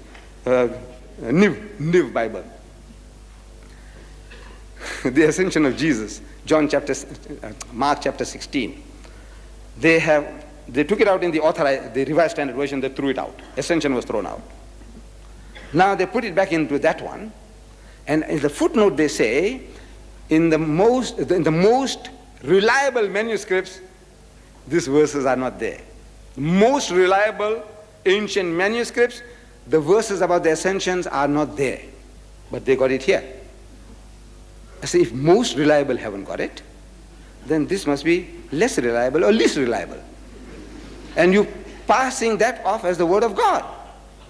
This is all discovered today. I bought this from that Bible Haze in Cape Town. Right. So I said, the name of God Almighty is Allah, not Jehovah. What is Jehovah? You ask him, where did you get it from? Ask these guys. They come and knock at your doors. They say, where did you get this word Jehovah from? He says, it's in the Bible. So what is in the Bible? Jehovah in the original? He said, no. There is a tetragrammaton. So what is a tetragrammaton? It was a 2-yard word long. 2-yard long word. What is a tetragrammaton? So he said, YHWH. I said, no, man. I want you to tell me what does tetragrammaton mean. And he doesn't know. You know, he's bending it around. This word, tetragrammaton. These guys also are thumb-sucking the Jehovah's Witnesses now, the NIV Bible. They also talk about the tetragrammaton. A 14-letter word, tetragrammaton, to describe a 4-letter word. Tetra means 4 and grammaton means letters. Instead of saying a 4-letter word, they say tetragrammaton, as if it's a new revelation came down from heaven. They're tantalizing you, mystifying you. See, they have some reasons for not using the word. It is tetra means 4, grammaton means letters. 4, simple word, tetragrammaton. But instead of saying 4 letters, they say tetragrammaton. And believe me, in the University of Illinois in America, I'm speaking to professors and students, and somehow the subject cropped up, and I'm asking them, is there anybody here who knows what is a tetragrammaton? And believe me, not a single professor, not a single student in the University of Illinois, he knew what was a tetragrammaton. But every Tom, Dick, and Harry among the Jehovah's Witnesses, he knows it. He knows it. The professors don't know.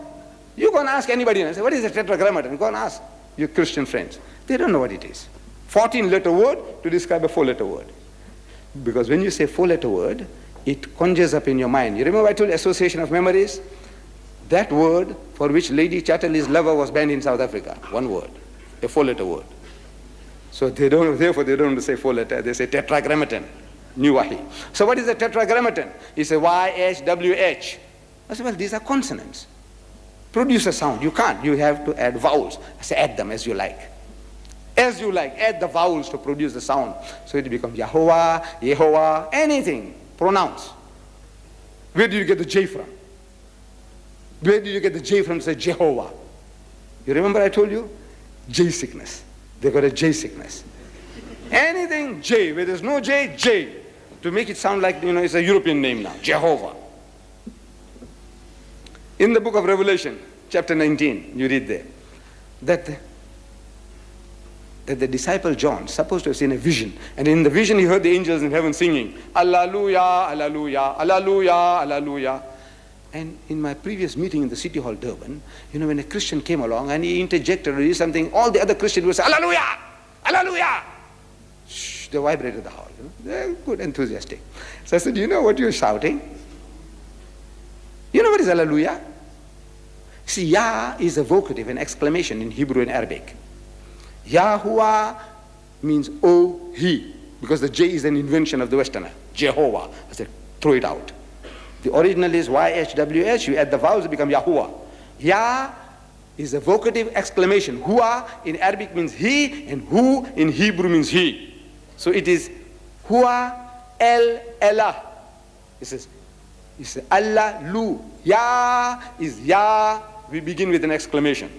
The Eastern people, we start with an exclamation. The Westerner, he ends with an exclamation. This is his language, genius of a language. We say, Ya Akhi, oh my brother. Ya Ummi, oh my mother. Don't you talk like that? Ya Allah, oh Allah. We start with the Ya, he ends with the Ya, the exclamation. He says, fire. Say, fire, fire, exclamation mark. Stop, S-T-O-P, stop, exclamation mark. That's his way. We start with an exclamation, he ends with an exclamation. So Allahu Ya is Ya Allahu, Ya Allahu, Ya Allahu, Ya Allahu. This is what we are singing. The angels in heaven are singing. Ya Allahu, Ya Allahu, Ya Allah. Oh Allah, you are the only being who deserves worship and praise. Oh Allah, you are the only being who deserves worship and praise. Look, you do a little bit of study. This is all you will get in this booklet of mine. What is his name? You will get in the other booklet, is the Bible God's word? You owe it to yourself to write for these books if you haven't got them. Get them, read them, study them, and use them. Because if you just read for entertainment, you lose them. What you're listening now, you lose it if you don't use it.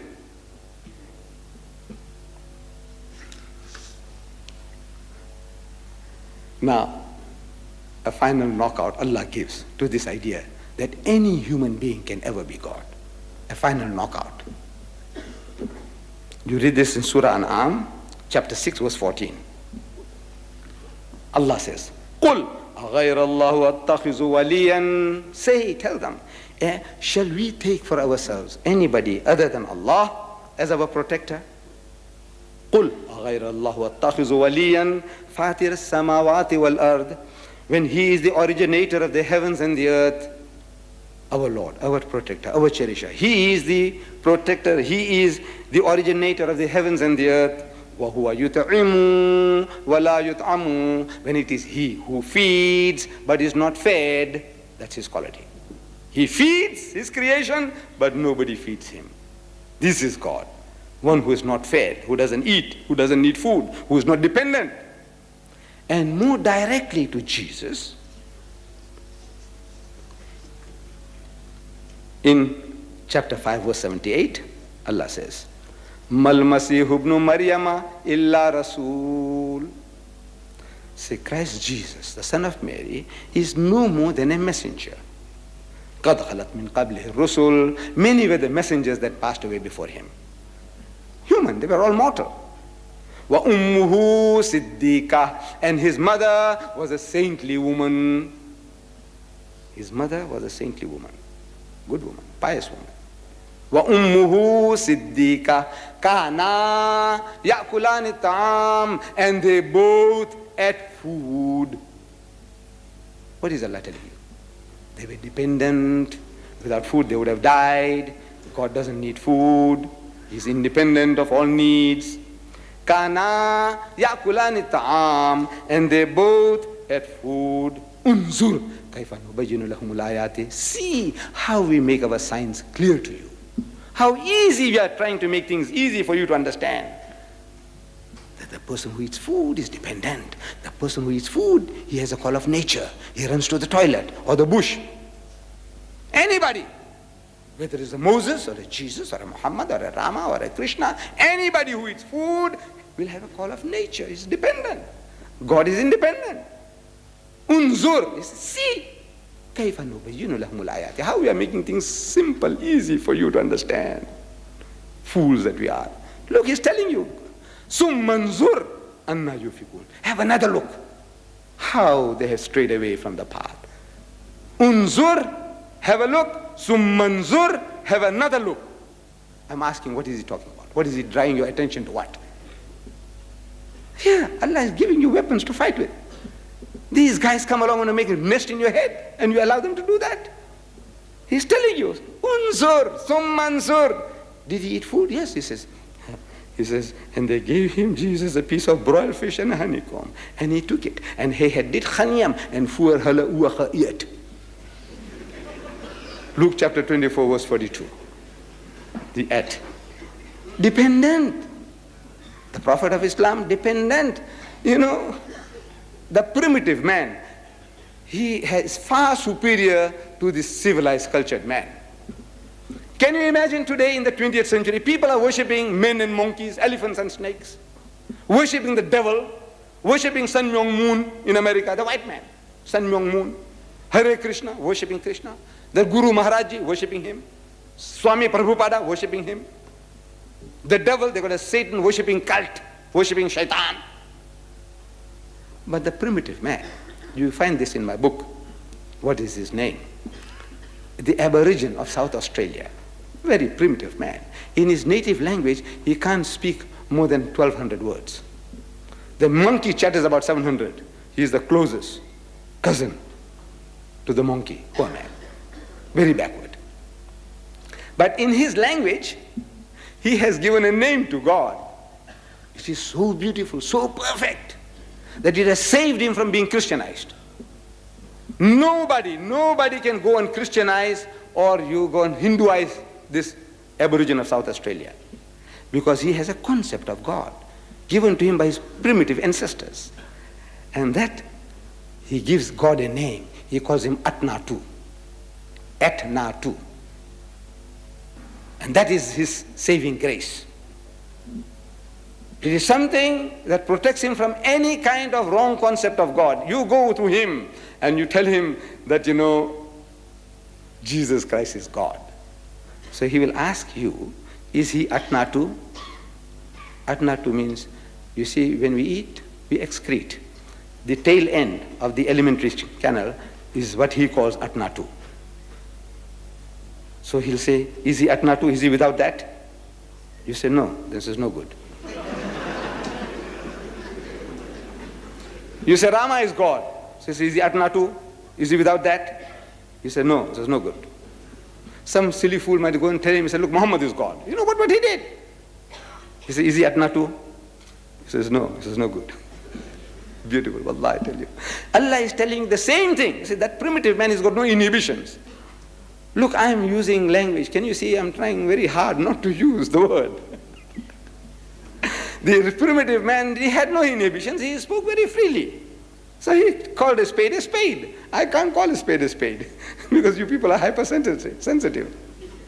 In the age of the hypermarkets, our emotions are also become hypersensitive. You get upset very quickly if I use a word. If I use a biblical word, people get upset. A word from the Bible, if I use, you're going to say, Deedat is a filthy, dirty fellow. If I read from the Bible verses, you'll say, Deedat is got filthy minded. Deedat's got filthy mind. I don't know what to do. So, God Almighty, as He says, Unzur sum manzur. It is an advice to us. Go to town with that fellow, man. Go to him. Speak to him. Atnatu. You can knock him for a sixer with that atnatu. Because that's what Allah is telling you, but He's telling you in a noble, sublime language. He's telling you the same thing. So, unzur sum manzur. He's telling you the same thing. See, man, see. Can't you see? Are you blind? They both had food. They had the call of nature. Can't you understand? I'm telling you this, that you may understand. And look how they have deviated. Can't you see? I end this talk of mine. It must come to an end. With a warning. With a warning from the Quran, which you have to carry on. Allah says, chapter 4, Surah Nisa, verse 171, Ya Ahlal Kitab, O people of the book, La taghlu fi dinikum. He says, do not go to extremes in your religion. Don't go to extremes. The Jew and the Christians are both going to extremes. The Jew says, because Jesus has not got a father, he is an illegitimate child of Mary. I won't use that other word, biblical word. 3 times it occurs in the Bible, that filthy, dirty word. If I say, you'll get shocked just now. He says, the Jew says he's the illegitimate child of Mary. The Christian says, because he's got no human father, his father is God. So, La taghlu fi dinikum. Do not go to extremes in your religion. وَلَا تَقُولُوا عَلَى اللَّهِ إِلَّا الْحَقِّ. And don't say anything about Allah except the truth. إِنَّمَا الْمَسِيحِ. Most certainly the Messiah. Isa ibn Maryama, Jesus the son of Mary, Rasulullah, is a messenger of Allah, wa kalimatuhu, and a word proceeding from him. Alqaha ila Maryam wa ruhum minhum, which he bestowed upon Mary, and a spirit proceeding from him. Fa'aminu billahi wa rusulihi. So believe in Allah and his messenger, Jesus Christ, that he is a man sent by God. He is a true prophet of God, but he is not God and is not his son. He is not the begotten son of anybody. He was created by a miracle. Take this message, deliver it. Because Allah will question us on the day of judgment, have you delivered your message? That he will question you. He won't ask you about Jesus. You know what he was eating? Who was trimming his beard? That's not your business. This is not a part of our curriculum. But he will ask you, did you deliver the message? And if we can say, Ya Bari Ta'ala, to the best of my ability, which might be very little. He won't ask you, why didn't you talk like Deedat? Or Maulana Razak? Or Sheikh Najjar? He won't ask you.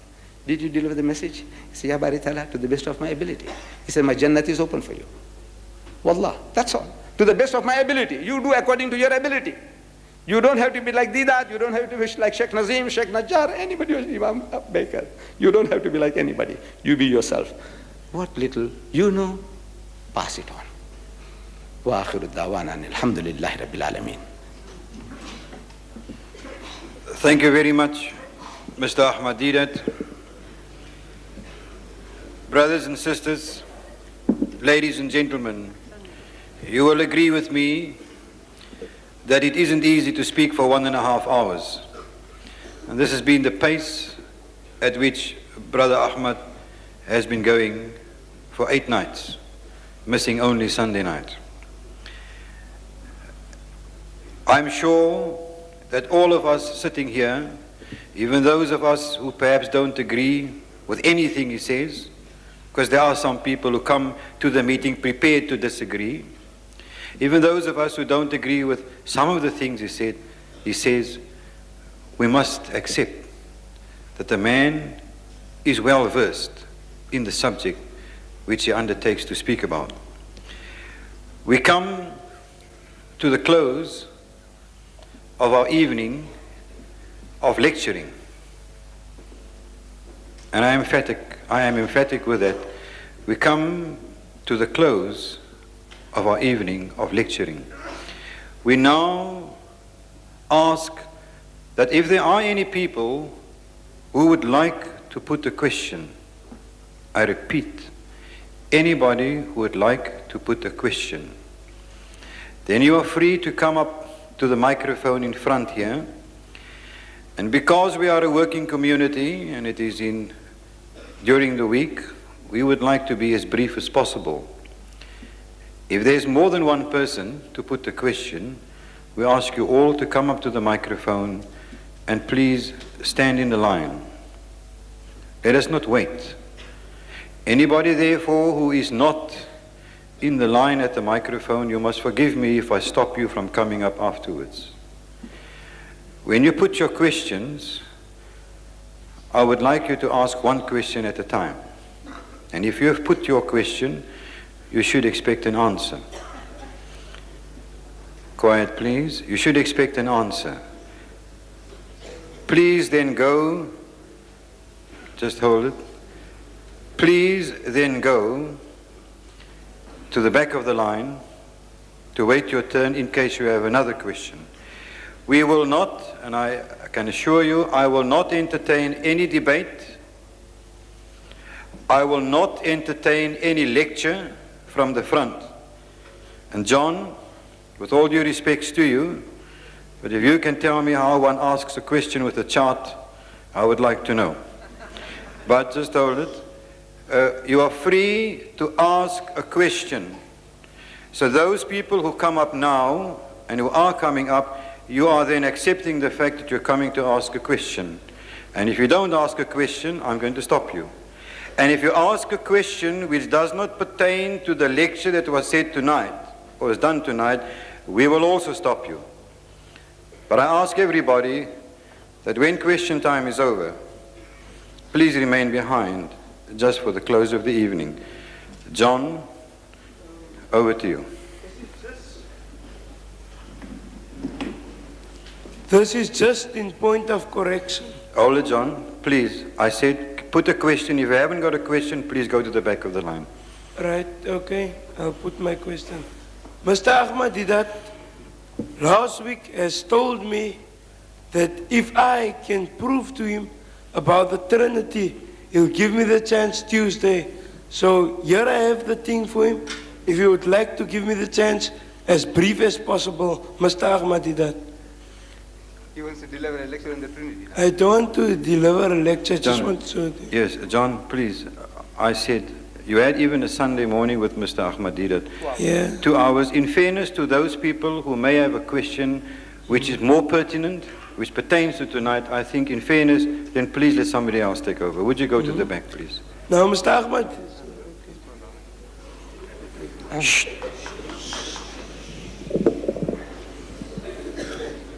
Mr. Chairman, Mr. Deedat, ladies and gentlemen, may I appeal that,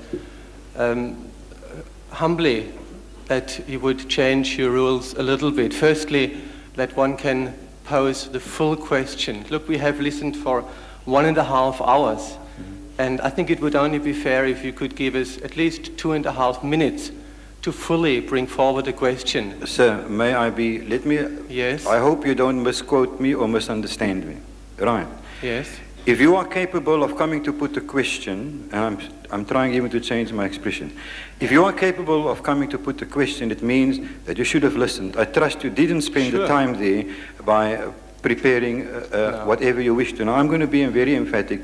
And if you quote me as being unfair, then I say I accept the blame. I asked, please put the question, I'm going to insist. If the man has said something and you want clarity for yourself or for the people here, if you have the ability to change a statement into a question, to change anything, I think any person who knows a little bit of the language, he can put the statement into a form of a question. Certainly, I want to do that. My question is only, can I speak more than 6 sentences?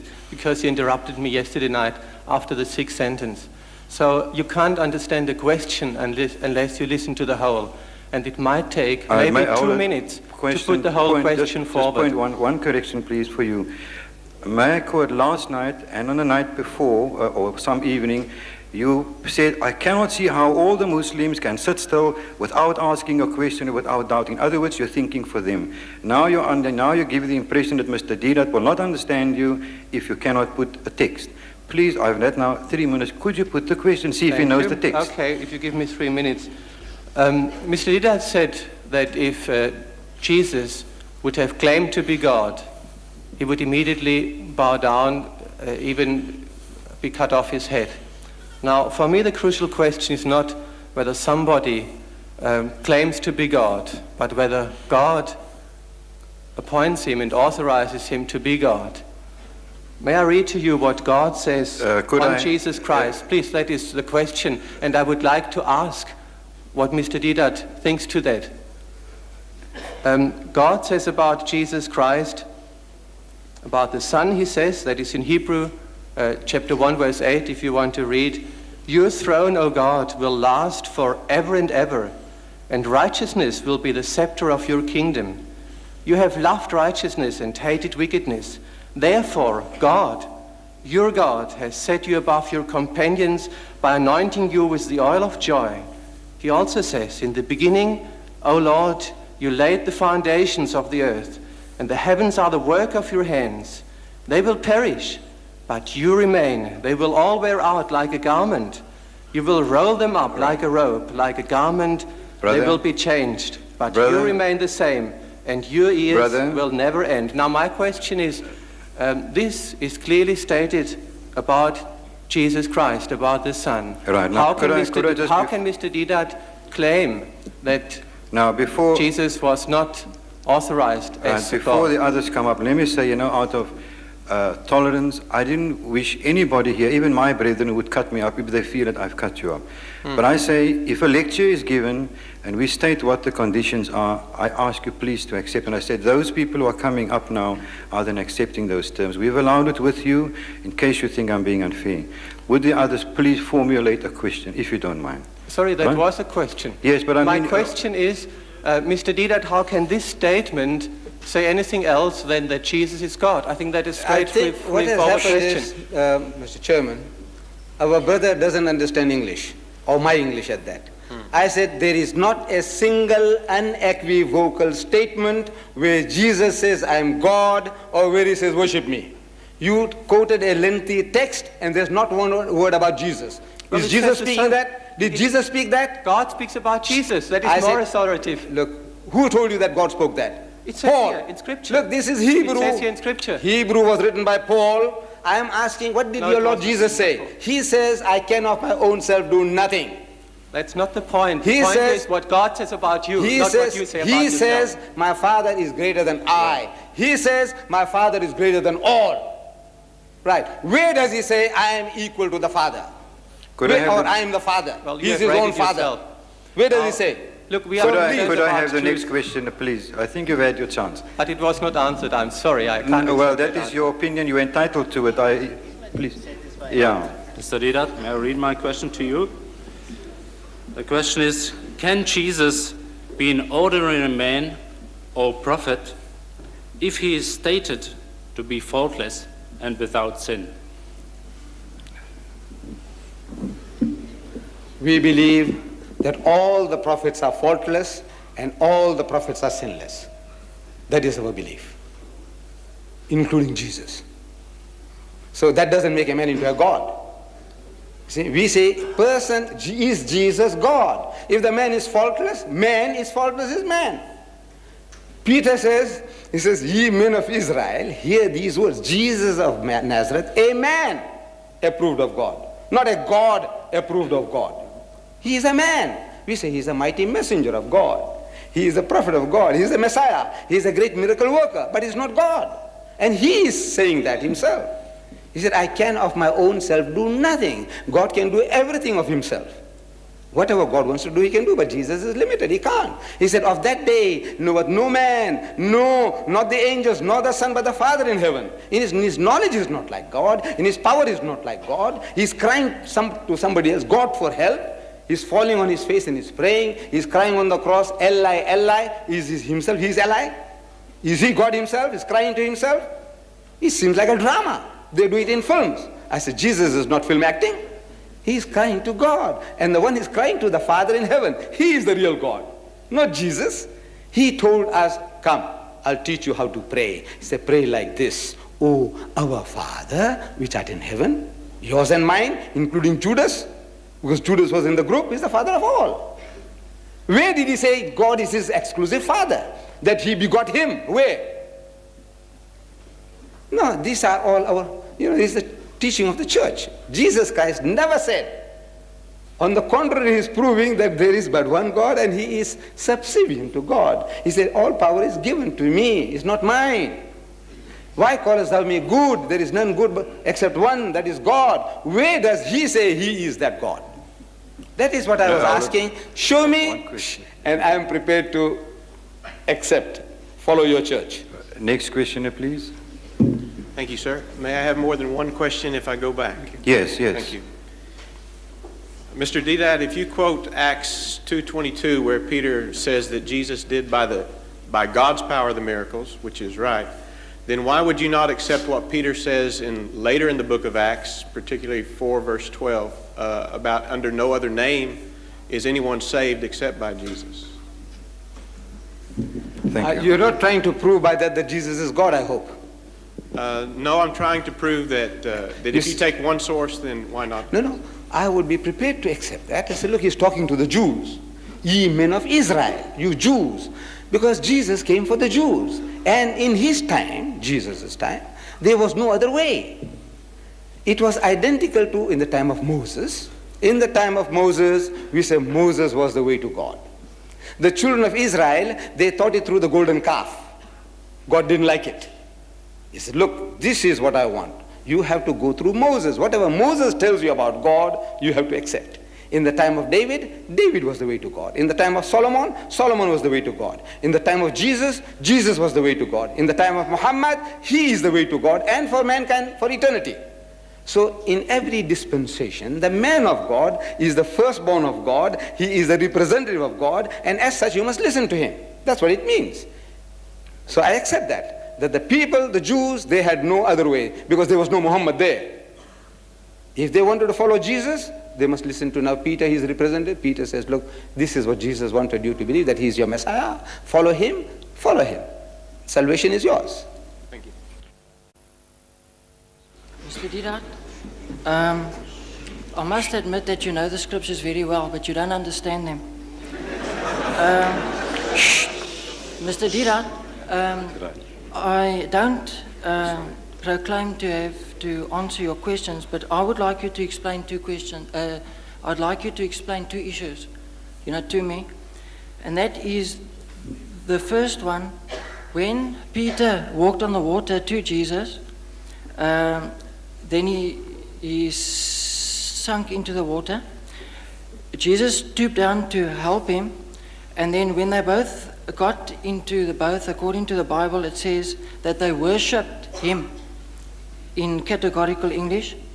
You, on previous lectures recently, said and explained it away that Thomas exclaimed, "Oh, my Lord and my God," in a way of getting a fright.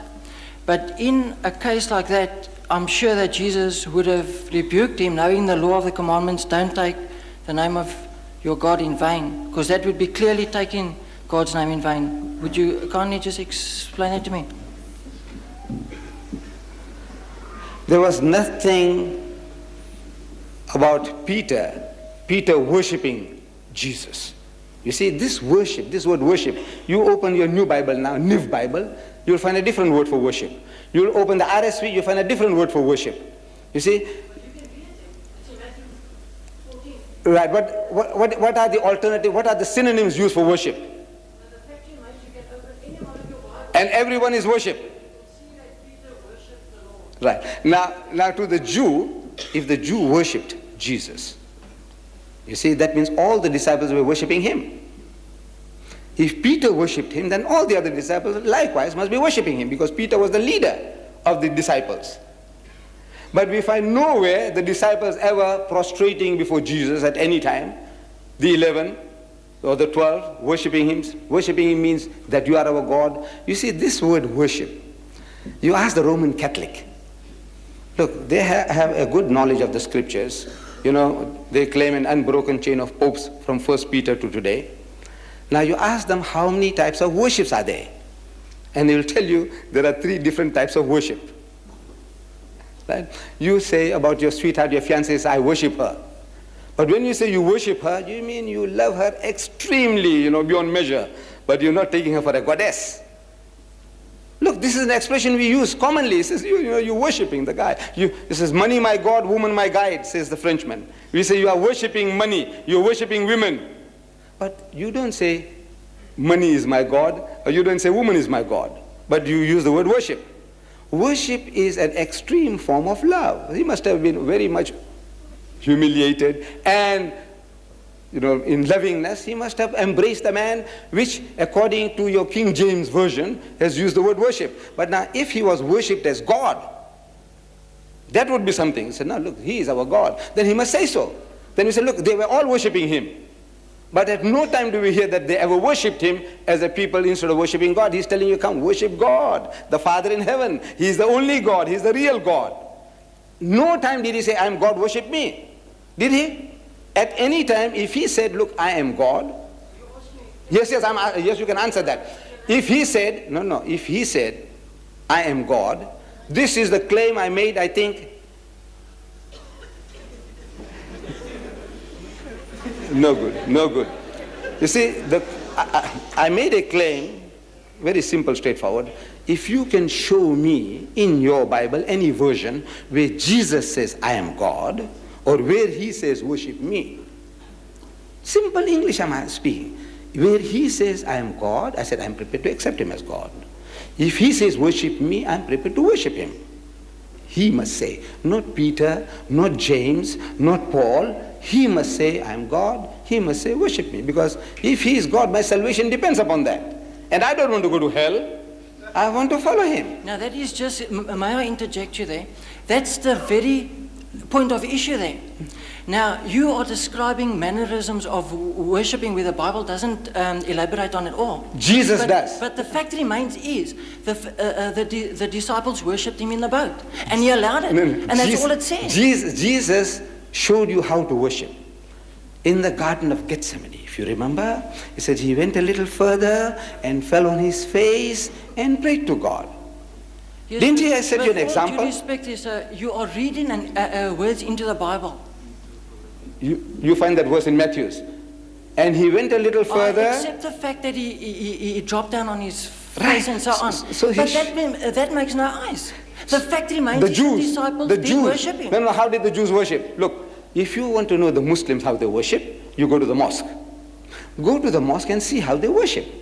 You see, Allahu Akbar, they stand, they read chapters and verses, they go into semi-bend position, they get up, they go down to the ground, touching the forehead onto the earth. This is how the Muslims worship, right?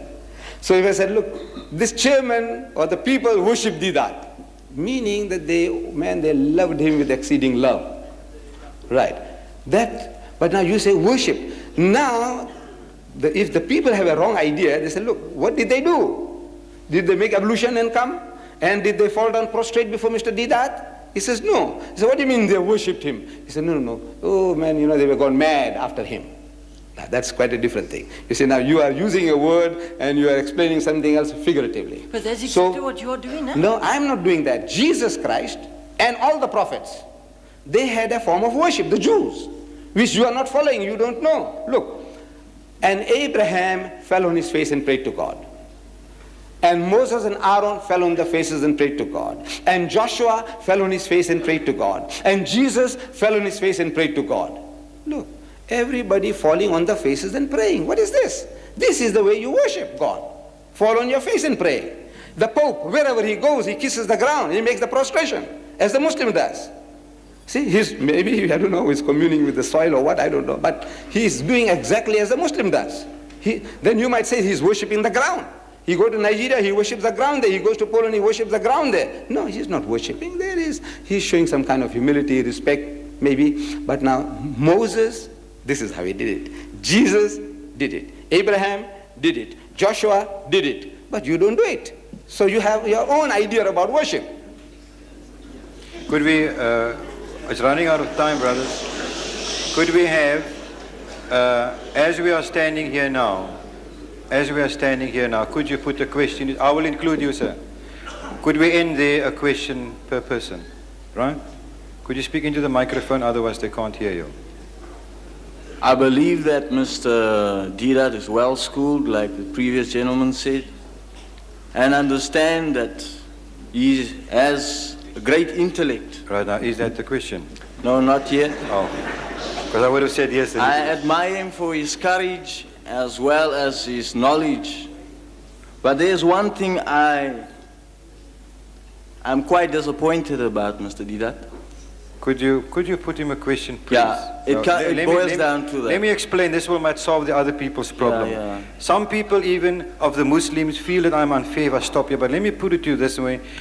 If you want to have a lecture to the people, call them together and say it. This man has called the people. We ask, could you ask a point which is ticklish? Let him wriggle out of it and explain to the audience or get caught.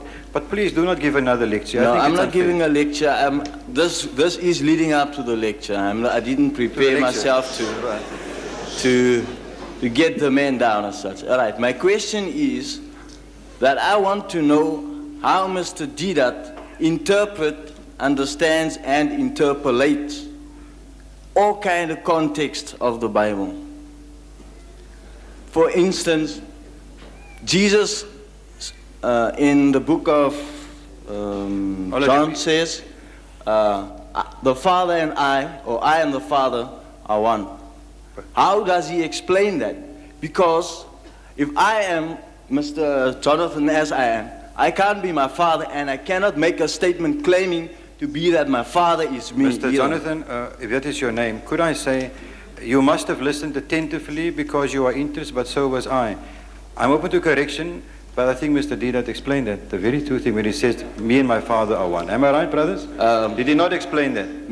Or did he? Mr. Chairman? No, I'll answer, that's the question then. Thank you very much. Mr. Chairman, just allow me to.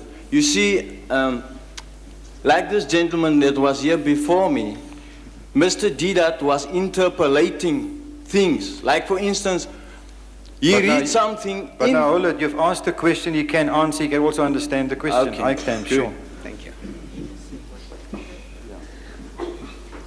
I did explain, I think, that this oneness that Jesus was talking about was in its context, verses 28, 29, 30. That is the context. That no man can pluck them out of my hand, 28. No man can pluck them out of my Father's hand, verse 29. I and my Father are one. That is the context, and I feel that any reasonable person could see that. But since the Christian has an idea that this oneness implies, getting into a sausage, like one sausage, one piece, like God Almighty told Adam and Eve that they twain shall be one flesh, like a sausage. They were not. They were still two separate persons. Now, this same John, the one that we have quoted, John chapter 10, verse 30, in John chapter 17, verse 20 to 22, he explains what oneness is. He says that they all may be one, O-N-E-1, all may be one, as thou, Father, art in me, and I in thee, that they also may be one in us. Who? The disciples, among them the traitor, Judas, among them Peter, who cursed, abused, and swore him, among them the 10 who left him in the lurch when he was most in need. All these, the Father, the Son, and all these 12 may be one, that they all may be also may be one in us, I in them and thou in me, and that they may be made perfect in one. I'm only quoting the same John. So in other words, all the 12 disciples and Jesus and God made into one sausage. Is that what that oneness implies? All, putting through a mincer and taking them out as a one sausage. What is this oneness? It is a oneness in purpose. You see, the same oneness that as I explained in John 10:30, same oneness Peter and Judas and the doubting Thomas, everybody, all with God, one person. I in you and you in me and they in us. What is this? Sausage? So if you understand it like a sausage, then I know I have no answer. But I says, no, this is not that one sausage business is talking about. It's talking about they all are one in purpose to do the will and plan of God. That oneness. There is no other oneness. He's one with God, meaning whatever God wants him to do, he's doing. He's vibrating on the same wavelength as God. That is oneness. Not he becomes God or God becomes man, Jesus. Thank you. Next question, please.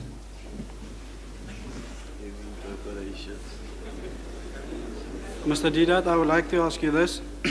I think this is my second time. Into. Can I just bring it down? Come closer to the microphone. Okay. I would like you have given us a definition of Allah and John chapter 1, the word, God, the various words. I would like to ask you, the question tonight is that how can you separate deity from deity when the Bible says that in the beginning God, which means you never mention this word tonight, you mention Eli, you mention Allah, you mention the Greek words for God in the Greek word, but you never mention Elohim. When it is in a plural form with a masculine ending, can you just explain to me how do you divorce deity from deity? Thank you. The problem is that the Westerner is reading an Eastern book. The Bible is an Eastern book full of metaphors and similes. And the very first people who came in touch with this book were the Greeks and the Romans. Now the Greeks and the Romans, they had their man gods beyond counting. You know them: Jupiter, the god of heaven; Pluto, the god of hell; Vulcan, the god of fire; Neptune, the god of the sea; Mars, the god of war; and Zeus was the father of all these gods with his many wives and many children. This was Greek mythology. But among such a people goes a new religion, new idea about a new son of God born in Palestine, Jesus Christ. So what was metaphorical to the Jew became literal to the Greek. And they became the pioneers of that message to your forefathers, to the Westerner as well as to you. You know, Indians, coloreds, Africans, all. The white man, he inherited from the Greeks and the Romans, and in turn, he gave that theology to you. Now, Elohim, if I went on to explain, El means God in Hebrew, Elah means God in Hebrew, Elohim also means God in Hebrew. And you say it's plural, and that's very correct. It is very correct that it is in the plural. But you see, the Hebrews, as well as the Arabs, both are Semites, Semitic languages, and they both have two types of plurals in their language. There is a plural of respect, and there's a plural of numbers. In every Eastern language, including my own, we have two types of plurals: plural of numbers and plural of respect. So this you ask the Jew, it's his book. He says, when you say Elohim, are you thinking of Jehovah, Moses, and who else? He said, no, it's only God. But he said, who is this Im? So he said, no, it's a plural of respect. Come to the Quran, same. In the Quran we read, Inna nahnu nazzalna dhikra wa inna lahu lahafizun. That it is for us to send down the revelation, and it is for us to protect it. Now who is this us? Ask the Muslims. Muhammad, Holy Ghost, Jibreel, and Allah? He says, no. Who is this us? He said, Allah. But he said, why is this us? He said, this is a plural of respect. And no Arab Christian has ever asked a Muslim in this 1,400 years, who is this us in the Quran? When the Quran says, Qul huwallahu ahad, say he is God the one and only, and yet he says, Inna, we have created the heavens and the earth, and we have done this, and we. Who is this we? He said, no, this we is a plural of respect in our language. This is a plural of respect in Hebrew. John, next question, please. Mr. Ahmed Deedat, my question that I want to put to you, I have noticed that you're so fair to the Hebrews, to the Jews actually, and the Jews is just as ignorant as Mr. Ahmed Deedat. This is my scripture. For unto us, listen, Mr. Ahmed Deedat, what you say to this, for unto us a child is born, unto us a son is given, and the government shall be upon his shoulder, and his name shall be called Wonderful Counselor, the Mighty God, the Everlasting Father, the Prince of Peace. Now this prophet Isaiah, you know the prophet Isaiah, and this one that he talk about is Jesus. Now why did he use the word, and he shall be called the Almighty God? Thank you. And he shall be called the Almighty God. I want to know who called him the Almighty God. You have 27 books in the New Testament. In the 27 books, who called him, Jesus, the Almighty God? Yeah, let John. Isaiah the prophet, which you have said. He shall be called. Yeah. Right. This was written 600 years before Jesus was born. Yeah. Right. So, when you say he shall be called, then somebody must call him so. 27 books, in the 27 books of the New Testament, there is nowhere he is called the Almighty God. There is nowhere he is called Emmanuel. You see, Emmanuel means God with us. Now this is a quality of a person. And that quality of a person, when he displays, like Eli. Eli means my God. You know this? I talk about the Old Testament. Yes, I'm talking about the Old Testament. Eli in the Old Testament. In the first book of Genesis, 60 times the word Eli is used. Yeah. Eli means my God. You said that. Eli means my God. Is the name of a priest. Eli is the name of a priest. Not Eli. Ili. Ili, all right. Thank you. You see now, you pronouncing like a European, Yeah. I'm pronouncing like a Jew because I'm nearer to the Jew. I'm nearer to the Jew in my language. Arabic and Hebrew are sister languages. So I say Eli. You say Eli. I said, okay, Eli. That's why I said you're just as ignorant as a Hebrew. Right. Next question, please.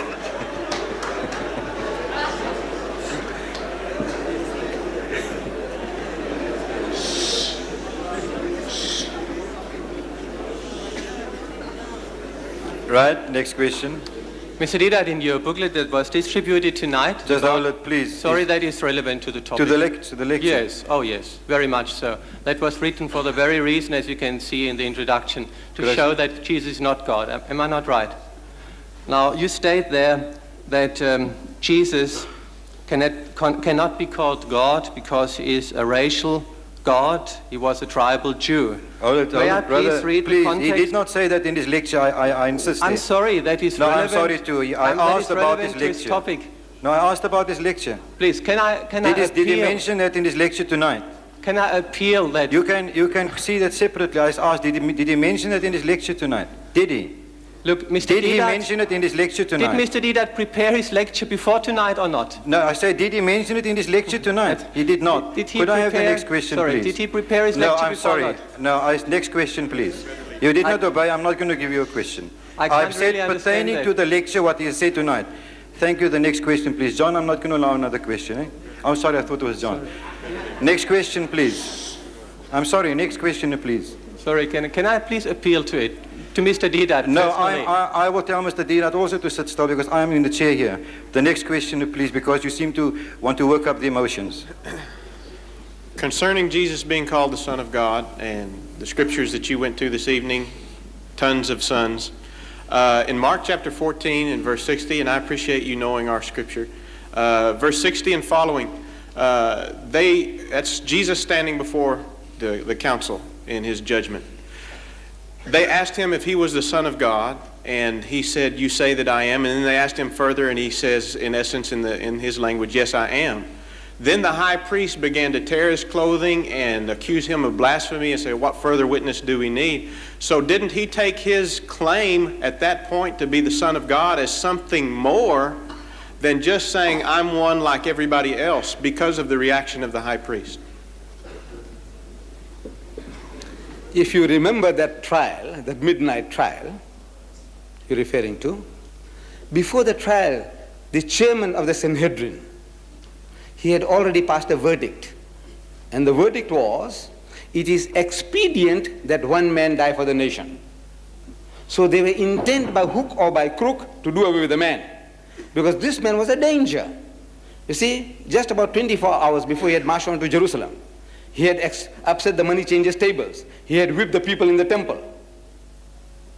Now, this young man, if things go out of hand, there will be a danger. So he said, it is expedient, not it is right or wrong, it is good or bad. It is expedient that this one man should be put away. So they had that midnight trial, and you read the trial. They brought false witnesses against him, one after another, and they couldn't tell in the evidence, if you remember. They couldn't tell in the evidence. So Jesus sees the farce that this trial was. So he says, I spake openly to the world. I ever taught in the temple and in the synagogue, whither the Jews always gather, and in secret have I said nothing. In other words, I would never say anything in secret which I was not prepared to say in public. No secret doctrines with him. So you can bring hundreds of witnesses to testify. Why is it that you are getting false witnesses, and even false witnesses can't tally? Now, the argument he put forth was so potent. They had no witnesses. So the officer standing by slapped him in the face to shut him up, the third degree. You remember? So Jesus says, if I have spoken evil, bear witness of the evil. But if, well, why smitest thou me? What are you hitting me for? Right, so you can see from the word go, the whole thing is a farce. Hook or by crook, they want to condemn the man. An innocent expression like Son of God. Look, Jesus is telling you in John chapter 10, is it not written in your law, I said ye are gods? Look, this is Son of God. I said he's got them by the tons. But people are called gods, and you in your language, you're not finding fault with that. In other words, look, this is the genius of our language. When we talk like that, we don't mean literally. You see? So now, since they were looking for trouble, he said, art thou the Son of God? Means a righteous man. You remember on the cross when he cried out? The centurion, what did he say? He said, here is the Son of God. The other gospel writer says, what did he say? He said, this is the Son of God. The other one says that this is a righteous man. So righteous man and Son of God are used synonymously by two writers of the New Testament. The same expression, one says he is the Son of God, and this same man is supposed to have said he is a righteous man. So in other words, are you a righteous person? All the Jews, the rightful people, you know, the prophets are called gods, and the sons of God, ye are gods, and all of you are the children of the Most High. In that sense, he says, I am. But now, since the guy was looking for trouble, he said, what proof do we need more? Because there was no way of convicting him any other way. So he starts performing. But you note what he did. As soon as the same people go to Pilate, they change the charge. Art thou the Christ, the Son of the living God? He said, I am. Art thou the Christ? He is the Christ. Son means a righteous person of the living God. He says, yes. But the same expression Christ, when they told Pilate, he says he's claiming to be Christ a king. Here they said he's claiming Christ a God. So you can see on the very face of it that this is hook or by crook. They want to do away with the man because they didn't like him. This is it. Thank you for your answer. I'm not sure. I'm not going to say anything. I was thinking about saying something naughty, but I'm not going to do that. Thank you very much. Right. Many thanks. Could I have the next question, please? Mr. Chairman, Mr. Deedat, I would like to express myself, clearly that I, glad to be here tonight, to listen to you. And about what's going out is that I do agree that there are tons of sons of God, and that the Bible said that all those who have received him, they become sons of God. But according to the what we are talking about is tonight, that I want to ask you that the Bible said that great is the mystery of the Godhead, that God is manifest in the flesh, justified in the spirit, see on angels, preaching unto Gentiles, believe unto the world, and receive up into glory. Would you like to explain me that scripture? This is our friend Paul talking, I take it. See, this is Paul. Look, when I ask the Christian, who are you following? Who is your master? You say Jesus. I said, what does Jesus say? Look, a learned man of the Jew comes to Jesus. Mark chapter 12, verse 29, I think. And he says, Master, what commandment is the first of all? Look, simple language they are talking. What commandment is the first of all? The most important thing in faith, what is it? And Jesus answers and says unto him in the Hebrew language, Shama Israelu Adonai Eloheinu Adonai Echad. Which means, hear, O Israel, the Lord our God, the Lord is one. Could you remain seated, please, brothers? We're going to end very soon, please. So he repeats word for word what was given by Moses 1300 years before, without the change of a dot. Why should a learned man of the Jew go to Jesus? He's described as a scribe, means a learned man. He goes to Jesus and respectfully says, Rabbi, in the Hebrew language, it's a rabbi, master, teacher, bishop. What commandment is the first of all? Why should a learned man go to another learned man and ask the simplest of questions which any Jewish child could have answered 2,000 years ago? It's a problem. You see, like you are a mathematician, you go to Einstein, the master mathematician, and you ask him what is 2 plus 2. Does it make sense? No. Unless he has gone off somewhere fundamentally in his calculations. So you're trying to draw his attention and say, wait a minute. Einstein, I respect you, you're a great man, but what is 2 plus 2, sir? Not that he doesn't know what is 2 plus 2. So this learned man asking Jesus, what commandment was the first of all? Why did he ask him in the first place? Number 2, the reply that he gave. This was 1300 years old. Why does he repeat? Why didn't he say, for there are 3 that bear witness in heaven, the Father, the Word, and the Holy Ghost, and these 3 are one? That's the real answer that he should have given according to Christendom. Christendom's answer of the first commandment is, if I asked any learned Christian, what is the first commandment? Oh, he can rattle it off. The first is, hear, O Israel, the Lord our God, the Lord is one. But if I asked you, what is your first commandment? Not what is the first commandment, what is yours? You are puzzled. Anybody would be. You see, so what I mean is the importance that you ought to give to the first commandment. What are you giving to? Because you, when you were born, if you were born a Christian, you were baptized in the name of the Father and the Son and the Holy Ghost. Am I right? If you are a Trinitarian. Christian, yeah. But I'm not born in the titles. No, are you a Trinitarian? You believe in No, I believe in one God. You are closer to us. I believe in one God. Right. That's why the Bible said, it's a great is the mystery of the Godhead. That God there is no mystery. No, we say there is no mystery. Look, God says, in the Bible we are told, God is not the author of confusion. Exactly. Right. So the confusion that you have, look, among the whites of South Africa, there are 1,000 different sects and denominations. 1,000. Do you know that? There are 3,000 among the blacks of South Africa. 3,000 different sects and denominations. Who is the author of them? God? Is God the author? No, God is not the author. So we said, look, there is no mystery. God Almighty from the very beginning, he says, I am God, the one and only God. He through Moses, he says, Shama Israelu Adonai Eloheinu Adonai Echad. Hear, O Israel, the Lord our God, the Lord is one. Jesus says, Hear, O Israel, the Lord our God, the Lord is one. Muhammad says, Qul huwallahu ahad. Say he is God, the one and only. There is no mystery about it. The mystery is the creation of the church. If you are not a Trinitarian, if you don't believe that Jesus is God, whether you're born again or not born again, you are very close to us. You see, you have taken a step in the right direction towards Islam. Well, as I said, that I believe in one God. And as I quote the scripture, that it said that God is manifest in the flesh. Now, then immediately you believe in 3 gods. You see? No, I don't agree with that. You see, when you say he manifests in the flesh, meaning that God came down to earth, God incarnate. He is God incarnate. You believe that? I believe in incarnation too. That he came into flesh, that means God took human form. Exactly.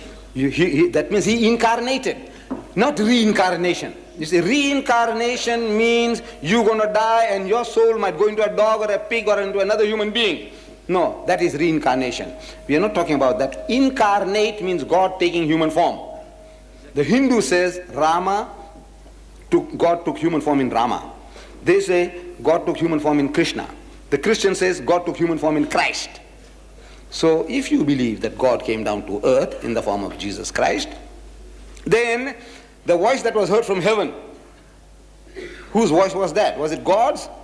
Because he's already come down, he's taken human form.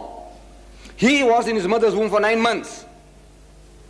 Look, the Bible says so. When he was 8 days old, he was circumcised and named Jesus by the angel when he was in his mother's womb. Who was in his mother's womb? This God incarnate. God came down and he was living in his mother's womb for 9 months. I'm asking, how did he pull the strings to run his universe? From his mother's strings, from his mother's womb. Huh? And then helpless little creature like you and I. Imagine, the Almighty God, is that the form he took? With all the filth and the muck, made his mother impure for 40 days? Is that the same God who came down to earth from heaven? Please, my dear brother, you see, though you say God is one, in your mind you got 3. No, I'm definitely sure. I haven't got 3 in my mind, sir. But thank you very much, Mr. Thank Chairman, you. Mr. Deedat. Brothers and sisters in Islam, please, we will not be long. Let me say that there's an air I've got to clear. Some of you may have taken offense at the stopping of the speaker or the questioner before. But if you have followed the lectures, then you would have found him there at least 3 evenings. And every evening, he tried to take the stage or the platform to give a lecture or a counter lecture or a sermon. And my standards were quite clear. And I felt very bad because I didn't want to stop him. I wanted him to put a question, no matter how difficult it may be. That's not my department. Then I would like to say that I joined a firm as a salesman in 1965. I trust you can calculate and see it's 19 years ago.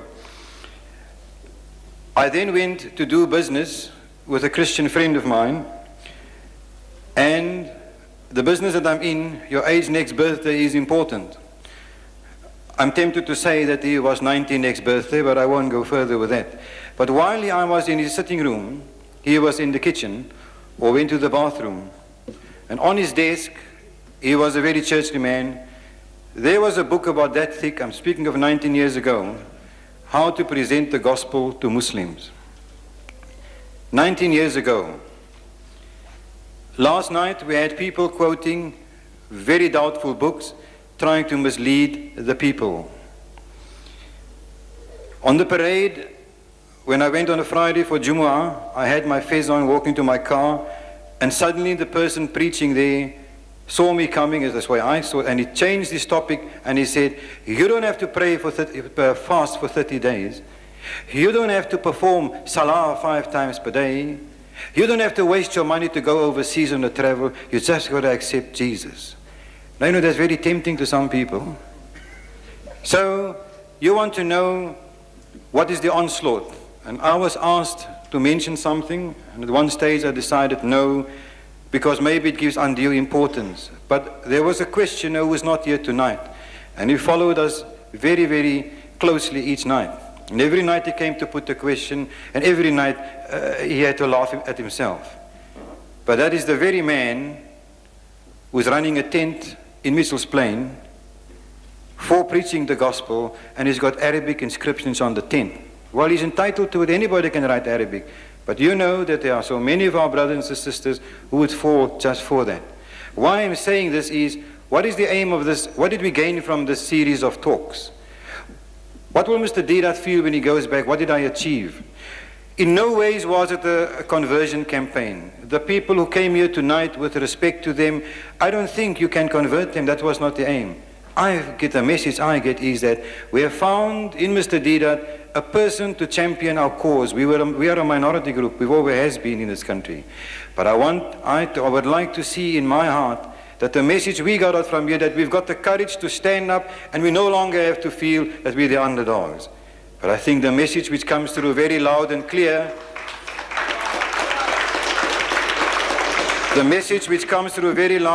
brothers, that these Qur'ans which were sold here over the evenings, they were not sold for nothing. The message is that you and I have got to go and read. We've got to go and prepare. You don't have to read the Bible. I think it's been made easy by the tapes, by the videos, and by the booklets, that your job has been done for you. Study it, use it, and see that your children can use it. But the Quran that you've been given, you've got to study all the facets of it. And I would like to end by asking Allah subhanahu wa ta'ala that these series of lectures, amongst all the other good things that are being done by Muslims in the Cape, must sink into our hearts, that we can stand firm and unite. I will ask that Allah subhanahu wa ta'ala must give Mr. Deedat lots of barakah, lots of umar, inshallah, for what he has done for us. And I would like to believe that we don't need him here in the Cape again, because I feel that he would have left sufficient behind. He's most welcome at all times. It's not that we have got to go out and fight people. We don't want to go and talk to everybody unduly, but when people come to us, that we've got the answers ready, we need not fight with them, we need not argue, we can do it in a nice manner. I ask the Imam to make dua for us, inshallah.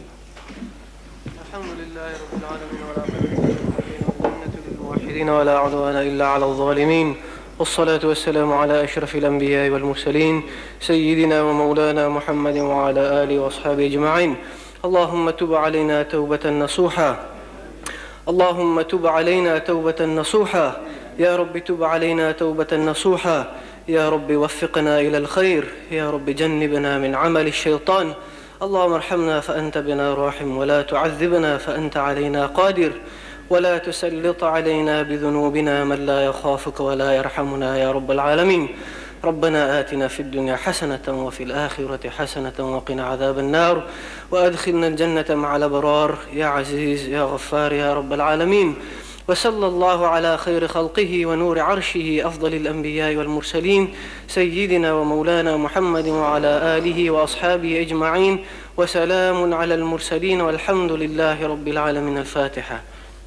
إلى حضرة النبي المصطفى محمد. اللهم اغفر لأهل القبور من المؤمنين والمؤمنات والمسلمين والمسلمات، ارفع لهم الدرجات وكفر عنهم السيئات وضاعف لهم الحسنات، وتوفى الأمة على خير برحمتك يا أرحم الراحمين. إن الله وملائكته يصلون على النبي يا أيها الذين آمنوا صلوا عليه وسلموا تسليما. اللهم صل على سيدنا محمد وعلى آل سيدنا محمد وصحبه وبارك وسلم. دعواهم فيها سبحانك اللهم وتحية فيها سلام، وآخر دعواهم من الحمد لله رب العالمين. شكرا كثير. الله